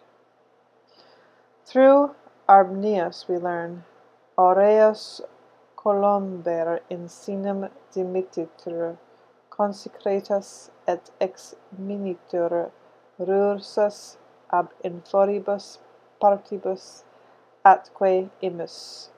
And so we translate this. The golden serpent is crowned into the breast of the initiates and is then drawn out through the lowest parts. End of translation. In the Orphic Hymn 52, Bacchus is invoked by Upokolepe Ophiutis, he who is the vagina or womb, which indicates that the god enters into man as if through the female genitals. Footnote. Compare the idea of Nietzsche piercing into one's own pit, etc. In a prayer to Hermes in a London papyrus it is said, Erote moi, cure me aus ta briefe eis tas coelias tau gunaixon. Come to me, Lord Hermes, in the fetus of the womb of the mother. End of footnote. According to the testimony of Hippolytus, the Hierophant in the mystery exclaimed, Ai pu etiki potai zorban. Brimon, the revered one has brought forth a holy boy, Brimos from Brimo. This Christmas gospel, unto us is born a son, is illustrated especially through the tradition that the Athenians secretly showed to the partakers of Epopea, the great and wonderful and most perfect epopic mystery, a mown stalk of wheat. So, footnote, the typical grain god of antiquity was Adonis, whose death and resurrection was celebrated annually. He was the son-lover of the mother, for the grain is the son and fructifier of the womb, of the earth, as Robertson very correctly remarks. End of footnote. The parallel for the motive of death and resurrection is a motive of losing and finding. The motive appears in religious rites in exactly the same connection, namely in spring festivities similar to Hierogamos, where the image of the god was hidden and found again. It is an uncanonical tradition that Moses left his father's house when 12 years old to teach mankind. In a similar manner, Christ is lost by his parents, and then they find him again as a teacher of wisdom. Just as in the Mohammedan legend, Moses and Joshua lose the fish, and in his place Shidr, and the teaching of wisdom appears, like the boy Jesus in the temple. So does the corn god, lost and believed to be dead, suddenly arise again from his suggestive of fodder. Robertson therefore places the manger as a parallel of the Lichnon. We understand from these accounts why the Eleusinian mysteries were, for the mystics, so rich in comfort for the hope of a better world. A beautiful Eleusinian epitaph shows this, unquote. Truly, a beautiful secret is proclaimed by the blessed gods. Mortality is not a curse, but death a blessing. And the hymn of Demeter in the mysteries also says the same. Quote, Blessed is he, the earth-born man, who hath seen this, who hath not shared in these divine ceremonies. He hath an unequal fate in the obscure darkness of death. Immortality is inherent in the Eleusinian symbol. In a church song of the 19th century by Samuel Pruswick, we discover it again. Quote, The world is yours, Lord Jesus, the world is on which we stand. Because it is thy world, it cannot perish. Only the wheat, before it comes up to the light in its fertility, must die in the bosom of the earth, first freed from its own nature. Thou goest, O Lord, our chief, to heaven through thy sorrows, and guide him who believes in thee on the same path. Then take us all equally to share in thy sorrows and kingdoms. Guide us through thy gate of death, bring thy world into the light. Firmicus relates concerning the Attic mysteries, Nocte quandam simulacrum in lectita supinum ponitur et per numeros digestis flitibus plagitur. Dendicam sifica lamentionti satiaverint. Lumen infirtur. Toc a sacerdote omnium qui plebant faucus unguentur, quidus per uctis sacridus hoc lento mumur surant. Thapaite mustai tau theo, sesau menu estai gar imen ec puto sateria. Translated. On a certain night, an image is placed lying down in the litter. There is weeping and lamentation among the people. with beatings of bones and tears. After a time, when they have become exhausted from the lamentations, light appears.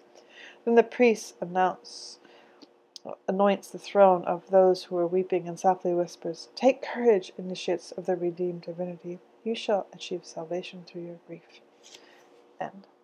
Such parallels show how little human personality and how much divine, that is to say, universally human, is found in the Christ mystery. No man is, or indeed ever was, a hero, for the hero is a god and therefore impersonal and generally applicable to all. Christ is a spirit, quote-unquote spirit, as if shown in the very early Christian interpretation. In different places of the earth, and in the most varied forms, and in the coloring of the various periods, the Savior hero appears as a fruit of the entrance of the libido into the personal maternal depths. The Bacchaean consecrations represented upon the furnace relief contain a scene where a mystic wrapped in a mantle drawn over his head was led to Sealand, which holds the lignon chalice covered with a cloth. The covering of the head signifies death. The mystic dies, figuratively, like the seed of corn, grows again and comes to the corn harvest. Procleus relates that the mystics were buried up to their necks. The Christian church, as a place of religious ceremony, is really nothing but the grave of a hero, catacombs. The believer descends into the grave in order to rise from the dead with the hero. That the meaning underlying the church is that of the mother's womb can scarcely be doubted. The symbols of Mass are so distinct that the mythology of the sacred act peeps out everywhere. It is the magic charm of rebirth. The veneration of the Holy Sepulchre is most plain in this respect. A striking example in the Holy Sepulchre is the Saint Stefano in Bologna. The church itself, a very old polygonal building, consists of the remains of a temple to Isis. The interior contains an artificial sphaelium, a so-called Holy Sepulchre, into which one creeps through a very little door. After a long sojourn, the believer reappears, reborn into the mother's womb. An Etruscan ossuarium in the Archaeological Museum in Florence is at the same time a statue of Matuta, the goddess of death. The clay figure of the goddess is hallowed within as a receptacle for the ashes. The representations indicated that Matuta is the mother. Her chair is adorned with sphinxes, as is fitting symbol for the mother of death. Only a few of the further deeds of Hiawatha can interest us here. Among these is the battle with Mishninama, the Fish King, in the 8th song. This deserves to be mentioned as a typical battle of a sun hero. Mishninama is a fish monster who dwells at the bottom of the waters. Challenged by Hiawatha to battle, he devours the hero together with his boat. Quote, "In his wrath he darted upward, flashing, leaped into the sunshine, opened his great jaws, and swallowed both canoe and Hiawatha. Down into the darksome cavern plunged the headlong Hiawatha, as a log on some black river shoots and plunges down the rapids, found himself in utter darkness, groped about in helpless wonder, till he felt a great heart beating, throbbing in that utter darkness, and he smote it with his anger. With his fist the heart of Namha felt the mighty king of fishes shudder through each nerve and fibre. Crosswise then did Hiawatha drag his birch canoe for safety, lest from out the jaws of Nama, in the turmoil and confusion, forth he might be hurled and perish." It is the typical myth of the work of the hero, distributed over the entire world. He takes to a boat, fights with the sea monster, is devoured, he defends himself against being bitten or crushed. Footnote Faust. There whirls the press like clouds on clouds unfolding. Then with stretched arms swing high the key thou holding. So he defends himself against being bitten or crushed, resistance or stamping motive. Having arrived in the interior of the whale dragon, he seeks the vital organ which he cuts off or in some way destroys. Often the death of the monster occurs as a result of a fire, which the hero secretly makes within him. He mysteriously creates the womb of death itself, the rising sun. So there's a picture in here of Matuta, an Etruscan pieta, and it's the mother goddess holding an infant, and her throne is got instead of 2 lions, 2 women. She's got braids, a braid crown. So we go on. The bird in this sense probably means the reessence of the sun, the longing of the libido, the rebirth of the phoenix. The longing is very frequently represented by the symbol of hovering. The sun symbol. Oops, I missed a footnote. Okay. So the hero again attains the light of day. So now we'll do the footnote. So, as an example among many, I mention here the Polynesian Rata myth cited by Frobenius. Quote, with a favorable wind, the boat was sailing easily away over the ocean when Nao called out one day, "O Rata, here is a fearful enemy which rises up from the ocean." It was an open mussel of huge dimensions. One shell was in front of the boat, the other behind it, and the vessel was directly between. The next moment, the horrible mussel would have clapped its shell together and ground the boat and occupants into pieces in its grip, but Naganaoa was prepared for the possibility. He grasped his long spear and quickly plunged it into the belly of the animal so that the creature, instead of snapping together, at once sank back to the bottom of the sea. After they had escaped from this danger, they continued on their way, but after a while the voice of always watchful Naganaoa was again to be heard. "Oh, Rata, once more a terrible enemy rushes upwards from the depths of the ocean." This time it was a mighty octopus, whose gigantic tentacles were surrounding the boat. In order to destroy it, at the critical moment, Naganaoa seized a spear and plunged it into the head of the octopus. The tentacles sank limp, and the dead monster rose to the surface of the water. Once more they continued on their journey, and yet a great danger awaited them. One day a valiant Nagawada called out, "O Rata, here is a great whale!" The huge jaws were wide open. The lower jaw was already under the boat, and the upper one over it, and one moment more, and the whale would have devoured them. Now Nagawa, the dragon slayer, broke his spear into two parts, and at the moment when the whale was about to devour them, he stuck the two pieces into the jaws of the foe so that he could not close his jaws. Naganaoa quickly sprang into the jaws of the great whale, devouring the hero, and looked into its belly, and what did he see? There sat both his parents, his father, Tairitorkirau, and his mother, Vaiaroa, who had been gulped down into the depths of the monster. Their oracle had come true. The voyage would come to an end. Great was the joy of the parents of Naganaoa when they saw their son. They were convinced that their freedom was at hand, and Naganaoa resolved upon revenge. He took one of the two pieces from the jaw of the animal. One was enough to make it impossible for the whale to close his jaws and so keep passage free for Nagawa and his parents. He broke this part of the spear into two, and in order to use them as wood to produce fire for rubbing, he commanded his father to hold one below him. And he threw it, and while he himself managed with the upper one, until the fire began to glimmer, production of fire. Now when he blew into the flames, he hastened to heat the fatty part, the heart of the belly, with a fire. The monster, writhing with pain, sought help, swimming to the nearest land, journey to sea, and as soon as he reached the sandbank land, father, mother, and son walked out onto the land through the open jaw of the dying whale, slipping out of the hero. So there's the footnote to the hero again attains the light of day. So we'll go on. The bird in this sense probably means the reessence of the sun, the reessence of the sun, the longing of the libido, the rebirth of the phoenix. The longing is very frequently represented by the symbol of hovering. The sun symbol of the bird rising from the waters is etymologically contained in the singing swan. Swan is derived from the roots sven, like sun, and tone, see the preceding. This act signifies rebirth and the bringing forth of life from the mother. Footnote. In the New Zealand Maori myth, quoted by Frobenius, the monster to be conquered is the grandmother Hinu Nui Te Po. Maui, the hero, says to the birds who assist him, "My little friends, now when I creep into the jaws of the old woman, you must not laugh, but when I have been in and come out again from her mouth, then you may greet me with jubilant laughter." Then Maui actually creeps into the mouth of the sleeping old woman. End footnote. So, and by this means the ultimate destruction of death, which according to a Negro myth has come into the world through the mistake of an old woman who, at the time of the general casting of skins, for men renewed their youth through castings of their skins like snake, drew on, through absent-mindedness, her own skin instead of her new one, and as a result died.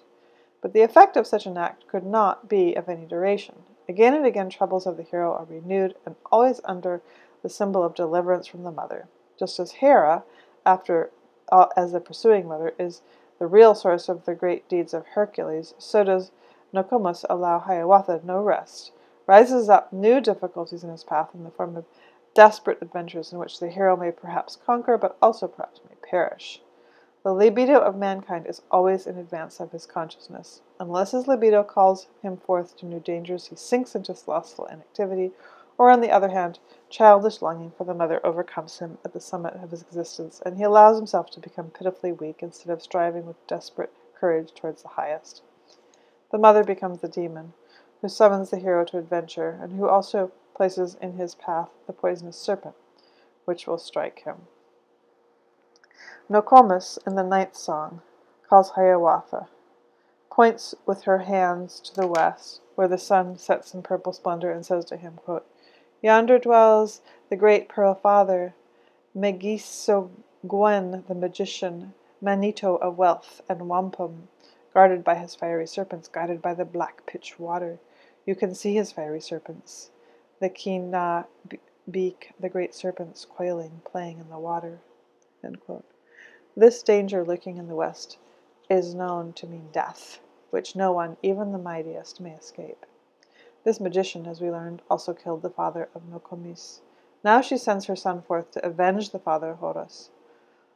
Through the symbols attributed to the magician, it may easily be recognized that what he symbolizes. Snake and water belong to the mother, the snake as a symbol of repressed longing for the mother, or in other words, as a symbol of resistance. Encircles protectingly and defensively the maternal rock, inhibits the cave, winds itself upwards around the mother tree, and guards the precious hoard, the mysterious treasure. The black Stygian water is, like the black muddy spring of Dulquernian, the place where the sun dies and enters into rebirth, the maternal sea of death and night. On his journey thither, Hiawatha takes with him the magic oil of Mishinama, which helps his boat through the waters of death, also a sort of charm for immortality, like the dragon's blood for Siegfried, etc. First, Hiawatha slays the great serpent. Of the night journey in the sea, over the Stygian waters, it is written, quote, "All night long he sailed upon it, sailed upon the sluggish water, covered with its mounds of ages, black and rotting water rushes, rank with flags and leaves and leaves, stagnant, lifeless, dreary, dismal, lightened by the shimmering moonlight, and by will-o'-wisps illumined, fires by ghosts of dead men kindled in the weary night encampments." The description plainly shows the character of a water death. The contents of the water point to an already mentioned motive, that of encoiling and devouring. It is said in The Key to Dreams of Jagdeva, published and prepared by Julius V. Niglian, says, "Whoever in dreams surrounds his body with bast, creepers or ropes, with snake skins, threads, or tissues, dies." I refer to the preceding arguments in regarding this. Having come into the Westland, the hero challenges the magician to battle. A terrible struggle begins. Hiawatha is perilous because Meg-Sogwon is invulnerable. At evening, Hiawatha retires, wounded, despairing for a while, in order to rest. Quote, "Pause to rest beneath the pine trees, from whose branches trailed the mosses, and whose trunk was coated over with the dead man's moccasin leather, with the fungus white and yellow."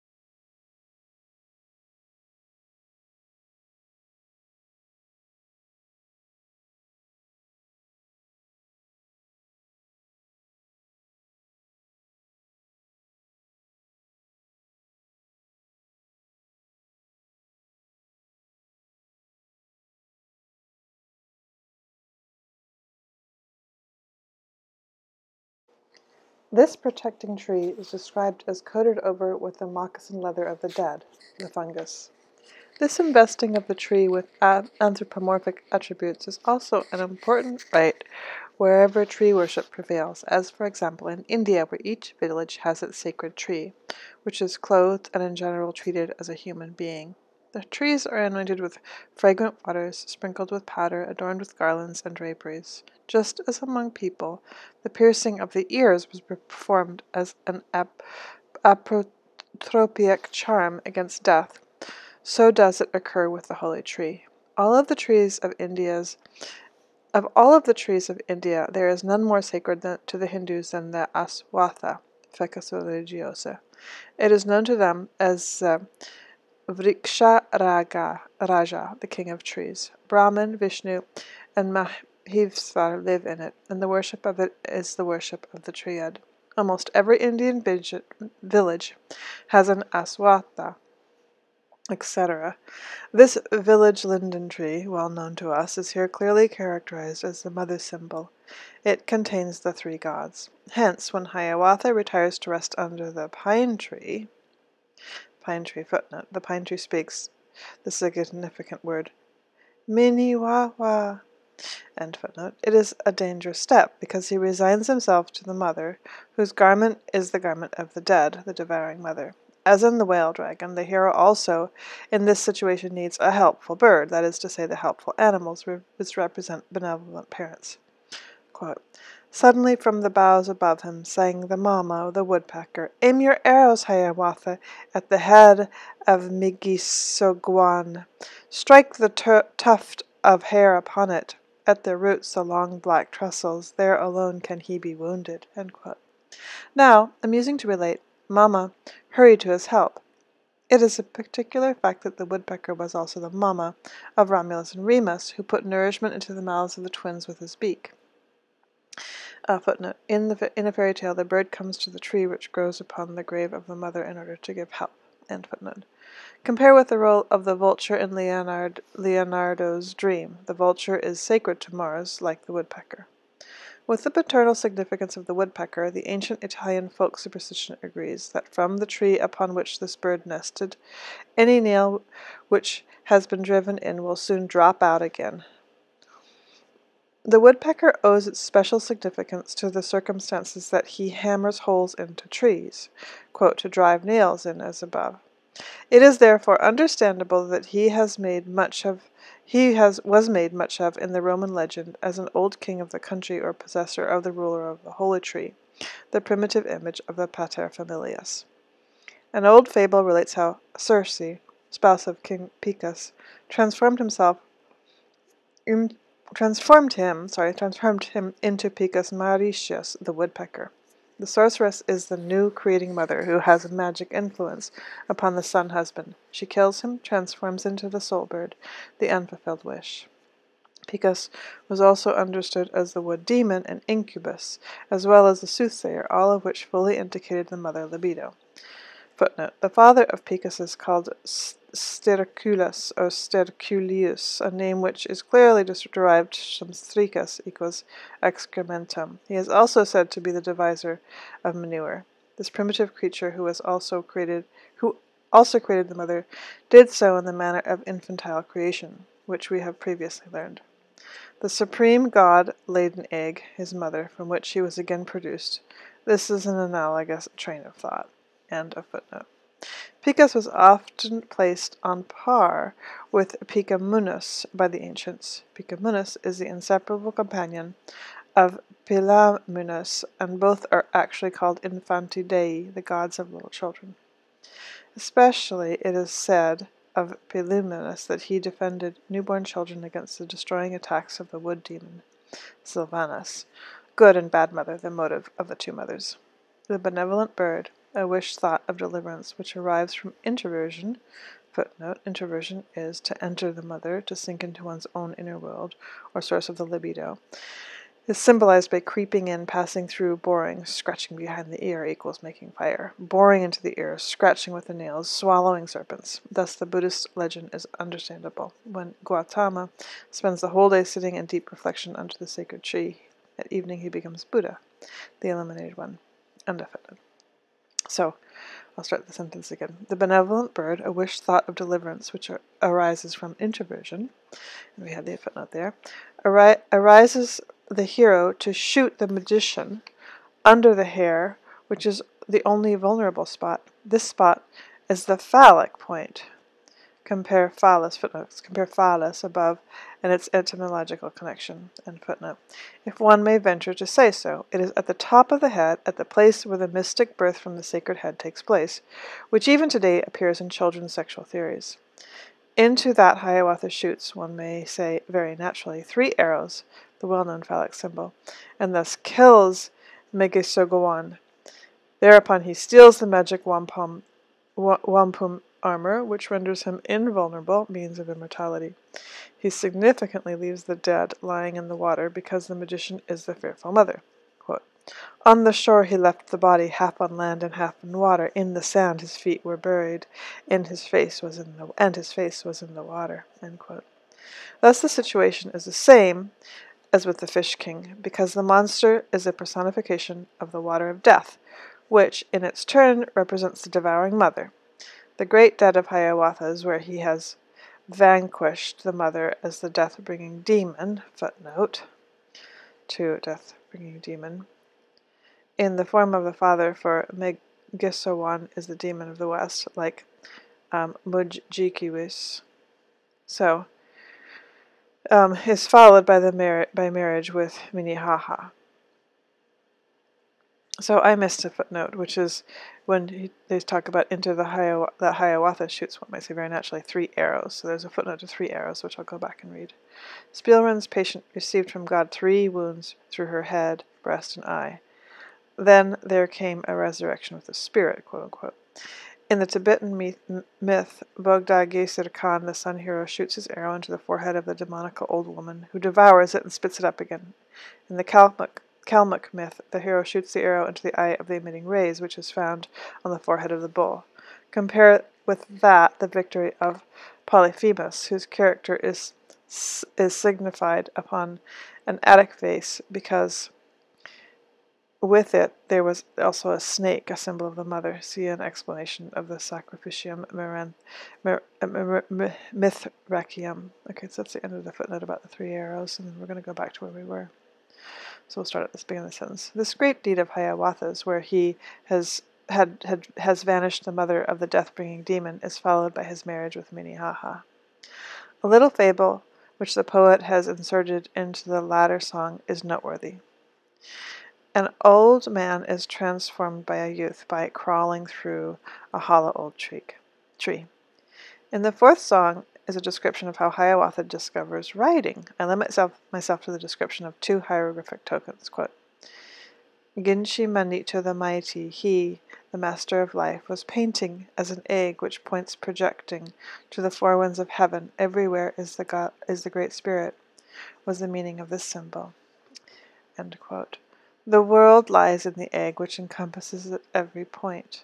It is the cosmic woman with child, the symbol of which Plato as well as the Vedas has made use of. The mother is like the air, which is everywhere, but air is spirit. The mother of the world is spirit. Quote, Michi Manhito the mighty, he the dreadful spirit of evil, as a serpent was depicted as Kinabik, the great serpent. End quote. But the spirit of evil is fear, is the forbidden desire, the adversary who opposes not only each individual heroic deed, but life in its struggles for eternal duration as well, and who introduces into our body the poison of weakness and age through the treacherous spite of the serpent. It is all that is retrogressive, as the model of our first world is our mother, all retrogressive tendencies are towards the mother, and therefore are disguised under the incest image. In both these ideas, the poet has represented in mythologic symbols the libido arising from the mother and the libido striving backwards towards the mother. There is a description in the 15th song how Chibiadbos, Hiawatha's best friend, the amiable player and singer, the embodiment of joy of life, was enticed by the evil spirit into the ambush, fell through the ice, and was drowned. Hiawatha mourns for him so long as he succeeds, with the aim of the magician in calling him back again. But the revived friend is only a spirit, and he becomes master of the land of spirits. Osiris, lord of the underworld, the two Dioskursi. Battles again follow, and then comes the loss of the second friend, Kwa Sind, the embodiment of physical strength. In the 20th song occur famine and the death of Minnehaha, foretold by two taciturn guests from the land of death, and in the 22nd song Hiawatha prepares for the final journey to the Westland. Quote, I am going, O Nokomis, on a long and distant journey, to the portrait of the sunset, to the regions of the homeland, to the northwest Ki Waidin, one long track and trail of splendor, down whose stream is down a river, westward, westward, Hiawatha. Sailed into the fiery sunset, sailed into the purple vapors, sailed into the dusk of evening. Thus departed Hiawatha, Hiawatha the beloved, in the glory of the sunset, in the purple mist of evening, to the regions of the homeland of the northwest wind, Ki Waiden, to the islands of the blessed, to the kingdom of Ponima, to the land of the hereafter. The sun, victoriously arising, tears itself away from the embrace and clasp, from the enveloping womb of the sea, and sinks again into the maternal sea, into night, the all-enveloping and the all-reproducing, leaving behind it the heights of midday and all its glorious works. This image was the first and most profoundly entitled to become the symbolic carrier of human destiny. In the morning of life, man painfully tears himself loose from the mother, from the domestic hearth, to rise through battle to his heights, not seeing his worst enemy in front of him, but bearing him within himself a deadly longing for the depths within, for drowning in his own source, for becoming absorbed into the mother. His life in a constant struggle with death, a violent and transitory delivery from the always lurking night. The death is no external enemy, but a deep personal longing for quiet and for the profound peace of non-existence, for a dreamless sleep in the ebb and flow of the sea of life. Even in his highest endeavor for harmony and equilibrium, for philosophic depths and artistic enthusiasm, he seeks death, immobility, satiety, and rest. If, like Pyrithous, he tarries too long in this place of rest and peace, he is overcome by torpidity, and the poison of the serpent paralyzes him for all time. If he is to live, he must fight and sacrifice his longing for the past in order to rise to his own heights. And having reached the noonday heights, he must also sacrifice the love for his own achievement, for he may not loiter. The sun also sacrifices its greatest strengths in order to hasten onwards to the fruits of autumn, which are the seeds of immortality, fulfilled in children, in works and posthumous fame, in a new order of things, all of which in their turn begin and complete the sun's course over again. The Song of Hiawatha contains, on these exact show, material which is very well adapted to bring into play the abundance of ancient symbolic possibilities latent in the human mind, and to stimulate it to the creation of mythologic figures. But the products always contain the same old problems of humanity, which rise again and again in new symbolic disguise from the shadowy world of the unconscious. Thus Miss Miller is reminded, through the longing of Chiwantopel, of another mystic cycle which appeared in the form of Wagner's Siegfried. Especially is this shown in the passage of Chiwantopel's monologue where he exclaims, quote, "There is no one who understands me, not one who resembles me, not one who has a soul sister to mine." End quote. Miss Miller observes that the sentiment of this passage has the greatest analogy with the feelings which Siegfried experienced for Brunhilde. This analogy causes us to cast our glance at the Song of Siegfried, especially at the relation of Siegfried and Brunhild. It is a well-recognized fact that Brunhilde, the Valkyrie, gives protection to the birth ancestress of Siegfried, while Sieglinde is the human mother. Brunhilde is the role of the spiritual mother, Mother Imago. However, unlike Hera towards Hercules, she is not a pursuer but benevolent. This sin, in which she is an accomplice by means of the help she renders, is the reason for her banishment by Wotan. The strange birth of Siegfried from the sister wife distinguishes him as Horus, as the reborn son, the reincarnation of the retreating Osiris, Wotan. Osiris. The birth of the young son of the hero results indeed from mankind, who, however, are merely the human bearers of the cosmic symbolism. Thus the birth is protected by the spirit mother, Hera Lilith. She sends Sieglind with the child in her room, Mary's flight, on the night journey on the sea to the east. Quote, "Onward hasten, turn to the east, O woman thou cherishest, thou sublimest hero of the world, thy sheltering womb." End quote. The motive of dismemberment is found again in the broken sword of Sigmund, which was kept for Siegfried. From the dismemberment, life is pierced through again, the Medea wonder. Just as the smith forges the pieces together, so it is dismembered, dead again and put together. This comparison is also found in the Timaeus of Plato, the parts of the world joined together with pegs. In the Rig Veda 10.72, the creator of the world, Brahmanapati, is a smith. Quote, "Brahmanapati is a blacksmith, welded the world together." End quote. The sword has a significance of the phallic sun power. Therefore, a sword protects from the mouth of the apocalyptic Christ, that is to say, the procreative fire, the word, or the procreative logos. In Rig Veda, Brahmanaspati is also a prayer word, which possessed an ancient creative significance. Quote, "And this prayer of the singer's expanding from itself became a cow, which was already there before the world, dwelling together in the womb of this god. Foster children of the same keeper are the gods." Rig Veda 10.31. The Logos became a cow, that is to say, the mother, who was pregnant with the gods.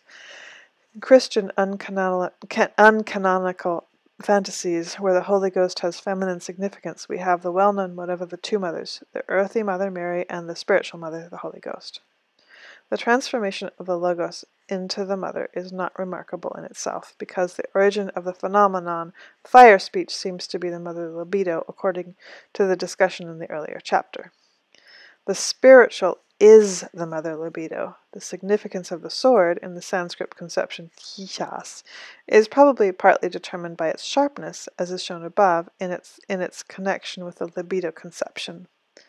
The motive of pursuit, the pursuing Sieglind, the analogous to Leto, is not here bound up with the spiritual mother, but with Wotan, therefore corresponding to the Linos legend, where the father of the wife is also the pursuer. Wotan is also the father of Brunhilde. Brunhilde stands in a particular relation to Wotan. Brunhilde says to Wotan, quote, "Thou speakest to the will of Wotan by telling me what thou wishest. Who am I? Were not I thy will, Wotan? I take counsel only with myself when I speak with thee."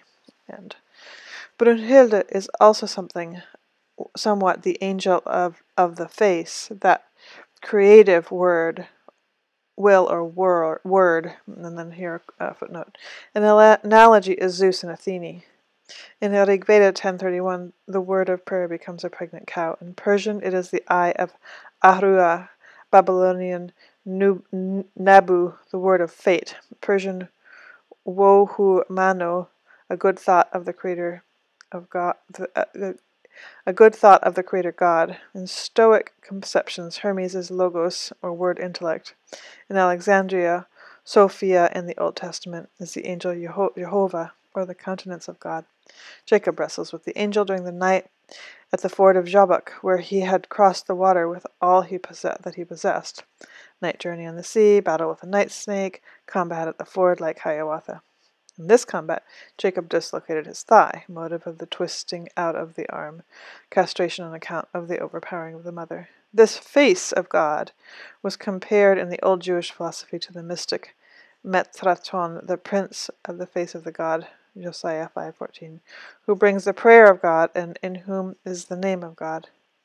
The Nasins, Ophits, called the Holy Ghost the first word, the mother of all that lives. The Valentinians comprehended the descending dove of Pneuma as the word of the mother from above, the Sophia. In Assyrian Jibal, the first god had the role of Logos. In Ephraim, the Syrian writer of hymns, John the Baptist said to Christ, quote, "A spark of fire in the air awaits for thee over the Jordan. If thou followest and wilt be baptized, then take possession of thyself and wash thyself. For who has the power to take hold of burning fire with his hands? Thou who art holy fire, have mercy upon me." End quote. And a footnote. So we'll come back. We'll start again the sentence. Brunhild is also somewhat the angel of the face, that creative will or word, I had that footnote, emanating from God, also the Logos, which became the child-bearing woman. God created the world through his word, that is to say, his mother, the woman who is to bring him forth again. He lays his own egg. This peculiar conception, it seems to me, can be explained by assuming the libido, overflowing into speech, thought, has preserved its sexual character to an extraordinary degree as a result of the initial inertia. In this way, the word had to execute and fulfill all that was denied to the sexual wish, namely the return into the mother, in order to attain eternal duration. The word fulfills this wish by itself becoming the daughter, the wife, the mother of God, who brings him forth anew. Footnote. Perhaps the great significance of the name arose from this fantasy. End footnote. Wagner has this idea vaguely in his mind in Wotan's lament over Brunhilde. Quote, "None as she knew my inmost thoughts, none knew the source of my will as she. She herself was the creating womb of my wish, and so now she has broken the blessed union." End quote. Brunhild's sin is the favoring of Sigmund, but behind this lies incest. This is projected into the brother-sister relation of Sigmund and Sieglind. In reality, and archaically expressed, Wotan, the father, has entered into his self-created daughter in order to rejuvenate himself. But this must, of course, be veiled. Wotan is rightly indignant with Brunhild, for she has taken the Isis role, and through the birth of the son has deprived the man of his power. The first attack of the death serpent in the form of the son, Sigmund, Wotan has repelled. He has broken Sigmund's sword, but Sigmund arises again in a grandson. This inevitable fate is always helped by the woman, hence the wrath of Wotan. At Siegfried's birth, Sieglind dies, as is proper. The foster mother, so footnote, Grimm mentions the legend that Siegfried was suckled by a doe. So the foster mother is apparently not a woman, but a chthonic god, a crippled dwarf, who belongs to the tribe which renounces love. Footnote. Compare Grimm's mythology. Mim or Mimir is a gigantic being of great wisdom, a very old nature god, with whom the Norse gods associate. Later fables make of him a demon and a skillful smith, closest relation to Wieland. Just as Wotan obtained advice from the wise woman, compare the quotation from Julius Caesar about the German matron, so does Odin go to the brook of Mimir, in which wisdom and judgment lie hidden, to the spiritual mother, mother image. There he requests a drink of immortality, but no sooner does he receive it than he sacrifices his eye to the well, death of the sun in the sea. The well of Mimir points undoubtedly to the mother significance of Mimir. Thus Mimir gets possession of Odin's other eye. In Mimir the mother, wise giant. In the embryo, dwarf, subterranean son, Harpocrates is condensed. Likewise, as mother, he is the source of wisdom and art, mother imago, therefore may be translated as fantasy under certain circumstances. End of that footnote. The Egyptian god of the underworld, the crippled shadow of Osiris, who celebrated a melancholy resurrection in the sexless semi-ape, Hippocrates, is the tutor of Horus, who has to avenge the death of his father. Meanwhile, Brunhild sleeps the enchanted sleep, like a hierogamos, upon a mountain where Wotan has put her to sleep. Footnote. The magic sleep is also present in the Homeric celebration of the hierogamos.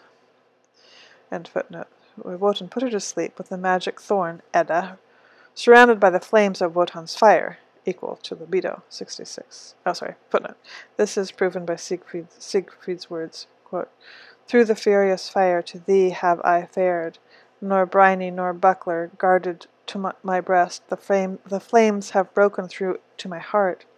My blood doth bound in turbulent streams, a ravaging fire within me is kindled. End of footnote. So that was equal to libido, and we had that footnote, which wards off everyone. But Mime becomes Siegfried's enemy and wills his death through Fafnir. Here Mime's dynamic nature is revealed. He is a masculine representation of the terrible mother, also a foster mother of demonic nature, who places the poisonous worm, Typhon, in her son, Horus's path. Siegfried's longing for the mother drives him away from Mime, and his travel begins with the mother of death and leads through vanquishing the terrible mother. A footnote on terrible mother. The cave dragon is the terrible mother. In the German legend, the maiden to be rescued often appears as a snake or a dragon and must be kissed in this form, through which the dragon is changed into a beautiful woman. A fish or a serpent's tail is attributed to certain wise women. In the Golden Mountain, a king's daughter was bewitched into a snake. In the Oselberg near Diekelberl, there lived a snake with a woman's head and a bunch of keys around her neck in Grimm. So the terrible mother, that's the end of the footnote, to the woman, Siegfried, off with the imp! I never would see him more. Might I but know what my mother was like, that will my thought never tell me. Her eyes, tender light, surely did shine like the soft eyes of the doe. End quote. Siegfried decides to separate from the demon, which was a mother in the past, and he gropes forward with the longing directed towards his mother. Nature acquires a hidden maternal significance for him. Doe, in the tones of nature, he discovers a suggestion of the maternal voice in the maternal language. Quote, Siegfried, thou gracious birdling, strange art thou to me. Dost thou in the wood here dwell? Ah, would that I could take thy meaning, thy song, something would say, perchance, of my loving mother. This psychology we have already encountered in Hiawatha. By means of his dialogue with the bird, like wand and arrow, presents the wish, the winged longing. Siegfried entices Fafnir from his cave. His desires turn back to the mother, and the Cathronic dreams. The cave-dwelling terror of the woods appears. Fafnir is the producer of the treasure. In his cave lies the hoard, the source of life and power. The mother possesses the libido of the son, and jealously does she guard it. Translated into psychological language, this means the positive transfer succeeds only through the release of the libido from the mother imago, the incestuous object in general. Only in this matter is it possible to gain one's libido, the incomparable treasure, and this requires a mighty struggle, the whole battle of adaptation. Footnote from Faust, Part 2. This is in German, so I'm not going to read it, sorry. The Siegfried legend has abundantly described the outcome of this battle with the Fafnir. According to the Edda, Siegfried eats Fafnir's heart, the seed of life. He wins the magic cap, through whose power Albrecht has changed himself into a serpent. This refers to the motive of casting the skin and rejuvenation. By means of the magic cap, one can vanish and assume different shapes. The vanishing probably refers to dying, and to the invisible presence, that is, existence in the mother's womb. A luck-bringing cap, amniotic covering, the newborn child occasionally wears over his head the caul. Moreover, Siegfried drinks the dragon's blood, which makes it possible for him to understand the language of the birds, and consequently he enters into a peculiar relation with nature, a dominating position, the result of his knowledge, and finally he wins the treasure. Hort is a medieval and Old High German word with the meaning of collected and guarded treasure. Gothic Huds, Old Scandinavian Hod, Germanic Hauts, from the pre-German Kudsho, for Kudtho, the concealed kluge, adds the Greek zoutho, ek, uthon, to hide, to conceal, and also hut, to guard, English hide, Germanic root hood, from the Indo-Germanic kuth, questionable, to Greek xoutho, and xusthos, captivity, feminine genitals. Preswell too traces Gothic hoods, Anglo-Saxon hide, English hide, and hoard, to Greek thou. Whitley Stokes traces English hide, Anglo-Saxon Haydn, New High German hut, Latin kudo, helmet, Sanskrit kudahara, cave, to primitive Celtic kudo, concealment, Latin occultatio. The assumption of kludge is also supported in other directions, namely from the point of view of the primitive idea. Quote, there exists in Athens a sacred place at Timenos of Ge, with the surname Olympia. Here the ground is torn up open for about a yard in width, and they say after the flood at the time of Deucalion, that the water receded here, and every year they throw into the fissure wheat meal kneaded with honey. End quote. We have observed previously that among the Architophorian pastry in the form of snakes and phalli was thrown into the crevice of the earth. This was mentioned in connection with the ceremony of fertilizing the earth. We have touched again already upon the sacrifice in the earth crevice among the Watchichandis. The flood of death has passed characteristically into the crevice of the earth, that is, back into the mother again, because from mother the universal great depth has come in the first place. The flood is simply the counterpart of the vivifying and all-producing water. Soke now os per genesis pantiso tetuxai. Translation, ocean who arose to be the producer of all. One sacrifices the honey cake to the mother so that she may spare one from death. Thus every year in Rome a gold sacrifice was thrown into the Lactus Curtius, into the former fissure in the earth which could only be closed through the sacrificial death of Curtius.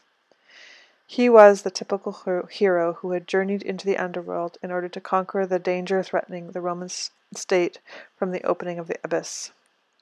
Caeneus Amphiaraos. In the Amphiaraon of Oropus, those healed through the temple incubation, threw their gifts of gold into the sacred well, of which Pausanias says, if anyone is healed of a sickness through a saying of the oracle, then it is customary to throw a silver or gold coin into the well, because here Amphiaraos has ascended as a god. It is probable that this Oropic well is also the place of his Catabasis descent into the lower world. There were many entrances into Hades in antiquity. Thus near Eleusis there was an abyss through which Adoneus passed up and down when he kidnapped Cora, dragon and maiden, the libido overcome by resistance, life replaced by birth. There were crevices in the rocks through which souls could ascend to the upper world. Behind the temple of Cathonia in Hermione lay a sacred district of Pluto with a ravine through which Hercules had brought up Cerberus. In addition, there was the Archerusian lake. This ravine was, therefore, the entrance to the place where death was conquered. The lake also belongs here as a further mother symbol, for symbols appear massed together as they are surrogates, and therefore do not afford the same satisfaction of desire as accorded by reality, so that the unsatisfied remnant of the libido must seek still further symbolic outlets.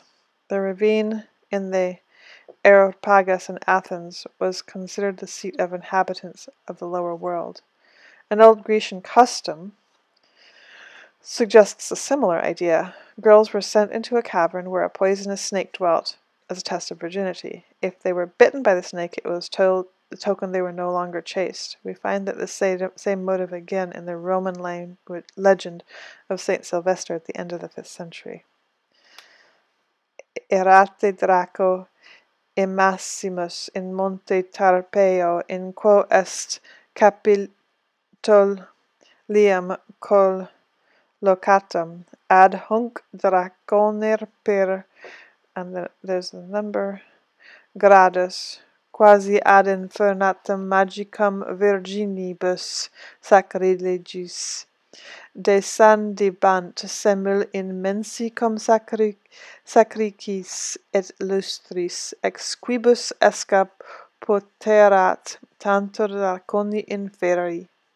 Hic Draco subito ex improviso ascendibat, et licti non ingrederetur vicinos, tamen aries flut sub suo vitiabat, ex quo mortalitas hominem et maxima luctus de morta venibat infantum.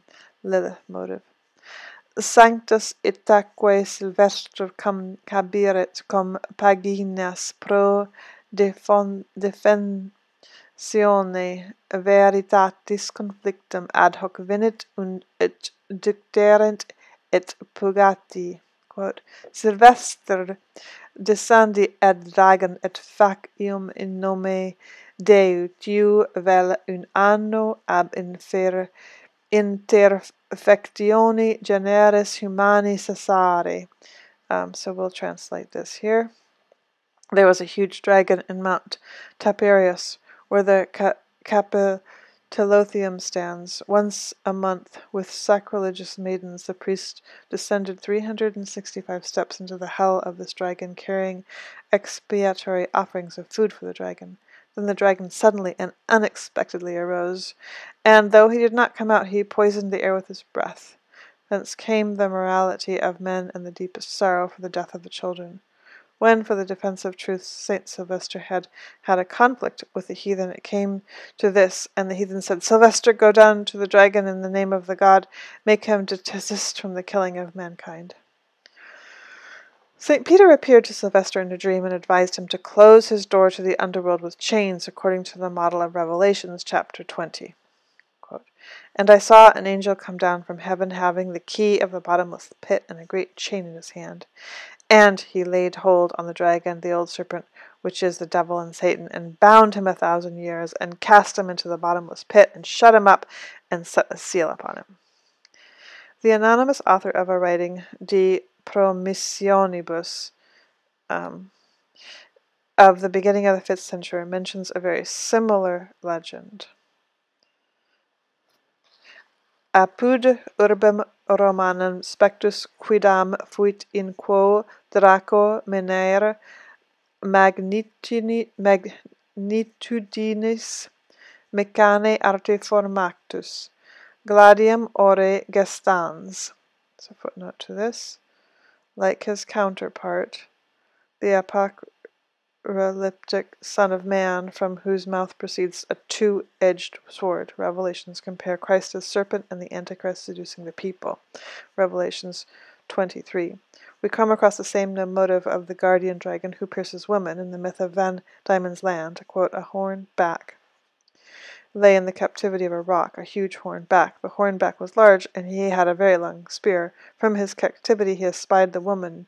He saw them dive into the water. He pierced them with his spear. He killed them. He carried them away. For some time they were to be seen no longer. The monster was then killed by 2 heroes. They made fire and brought the woman to life again. All right. So, oculis rutilantibus gemmis. Footnotes, the eyes of the Son of Man are like the flame of fire. Revelations 1:15. Metaidus ac terriblis apparebat. Hinc annoe devotae virginis floribus exonate eo modo in sacrificio dabantur, quae tenus in scias munare differendis gradum scalae, quod certe ille arta diaboli Draco pendibat, contingentis impetus vientis gladii perimerit, ut sungiatum fonderet in noc entem, et hunc quidam monachus bene ob meritum cognitas stiliconi tunc patrico eo modo subverti baculo manu singulos grandus palpandos insipiciens statim et illum tangens fraudulent diabolicam reparit. Io transgresso transcendens, draconem scidit, missitice in partes ostendens, et hic Deos non esse qui manu fuent. Translated. Near the city of Rome there was a certain cavern in which appeared a dragon of remarkable size, mechanically produced, brandishing a sword in his mouth, his eyes glittering like gems, fearful and terrible. Hither came virgins every year, devoted to this service, adorned with flowers, who were given to him in sacrifice. Bringing these gifts, they unknowingly descended the steps to a point where, with diabolical cunning, the dragon was suspended, striking those who came with a blow with the sword, so that the innocent blood was shed. Now there was a certain monk who, on account of his good deeds, was well known to Stilicho, the patrician. He killed this dragon as follows. He examined each separate step carefully, both with a rod and his old hand, until, discovering the false step, he exposed the diabolical fraud. Then, jumping over the step, he went down and killed the dragon, cutting him to pieces, demonstrating that one who could be destroyed by human hand could not be a divinity. There we go. The hero battling with the dragon has much in common with the dragon, and also he takes over his qualities, for example, invulnerability. As the footnote shows, the similarity is carried still further, sparkling eyes and sword in his mouth. Translated psychologically, the dragon is merely the son's repressed longing striving towards the mother, and therefore the son is the dragon, as even Christ is identified with the serpent, which, once upon a time, similia similibus, had controlled the snake plague in the wilderness. John 3:14. As a serpent he is to be crucified, that is to say, as one striving backwards towards the mother, he must die hanging or suspended on the mother tree. Christ and the dragon of the Antichrist are in closest contact in the history of their appearance and their cosmic meeting. Compare Bousset the Antichrist. The legend of the dragon concealed in the Antichrist myth belongs to the life of the hero and therefore is immortal. In none of the newer forms of myth are the pairs of opposites so perceptibly near as in that of Christ and the Antichrist. I refer to the remarkable psychologic description of this problem in Mircea Tchaikovsky's romance Leonardo da Vinci. That the dragon is only an artifice is a useful and delightedly rationalistic conceit, which is most significant for that period. In this way, the dismal gods are effectively vulgarized. The schizophrenic insane readily make use of this mechanism in order to depreciate the affective personalities. One often hears the stereotypical lament, "It is all a play, artificial, made up, etc." A dream of a schizophrenic is most significant. He is sitting in a dark room, which has only a single small window, through which he can see the sky. The sun and the moon appear, but they are only made artificially from oil paper, denial of the deleterious incest influence. The descent of the 365 steps refers to the sun's course to the cavern of death and rebirth. This cavern actually stands in the relation to the subterranean mother of death. It can be shown by the note of Malalas in the historian of Antioch, who relates that Diocletian consecrated there a crypt to Hecate, to which one does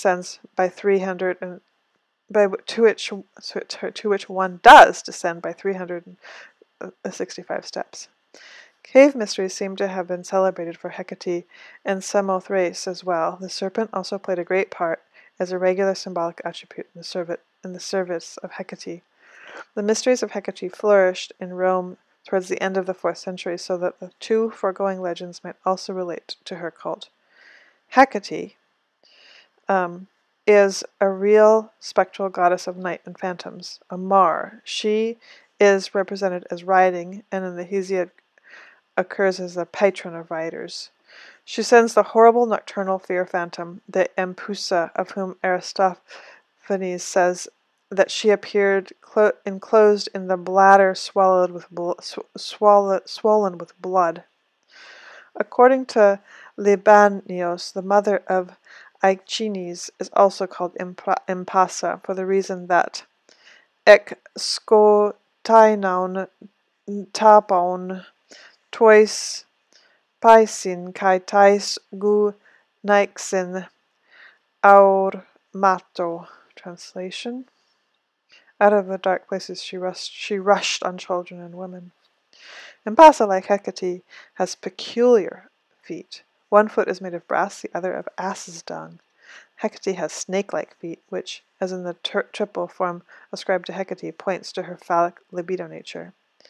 In Tralles, Hecate appears next to Priapus. There is also Hecate Aphrodisias. Her symbols are the key, footnote, Faust, 2, part 2, the scene of the mother, the key belongs to Hecate.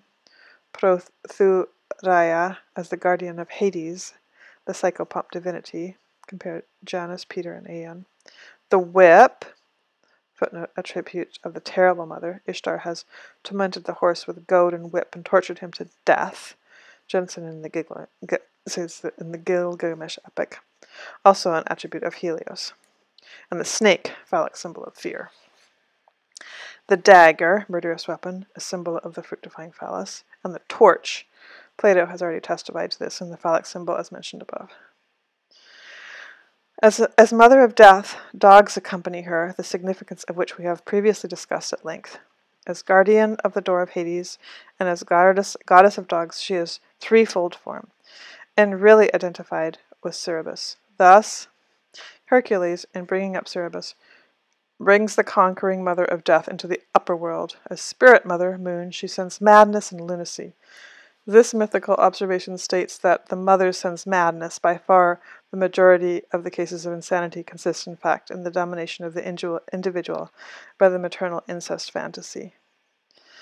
In the Mysteries of Cerberus, a rod called leucopholus, white-leaved, was broken off. This rod protected the purity of virgins and caused anyone who touched the plant to become insane.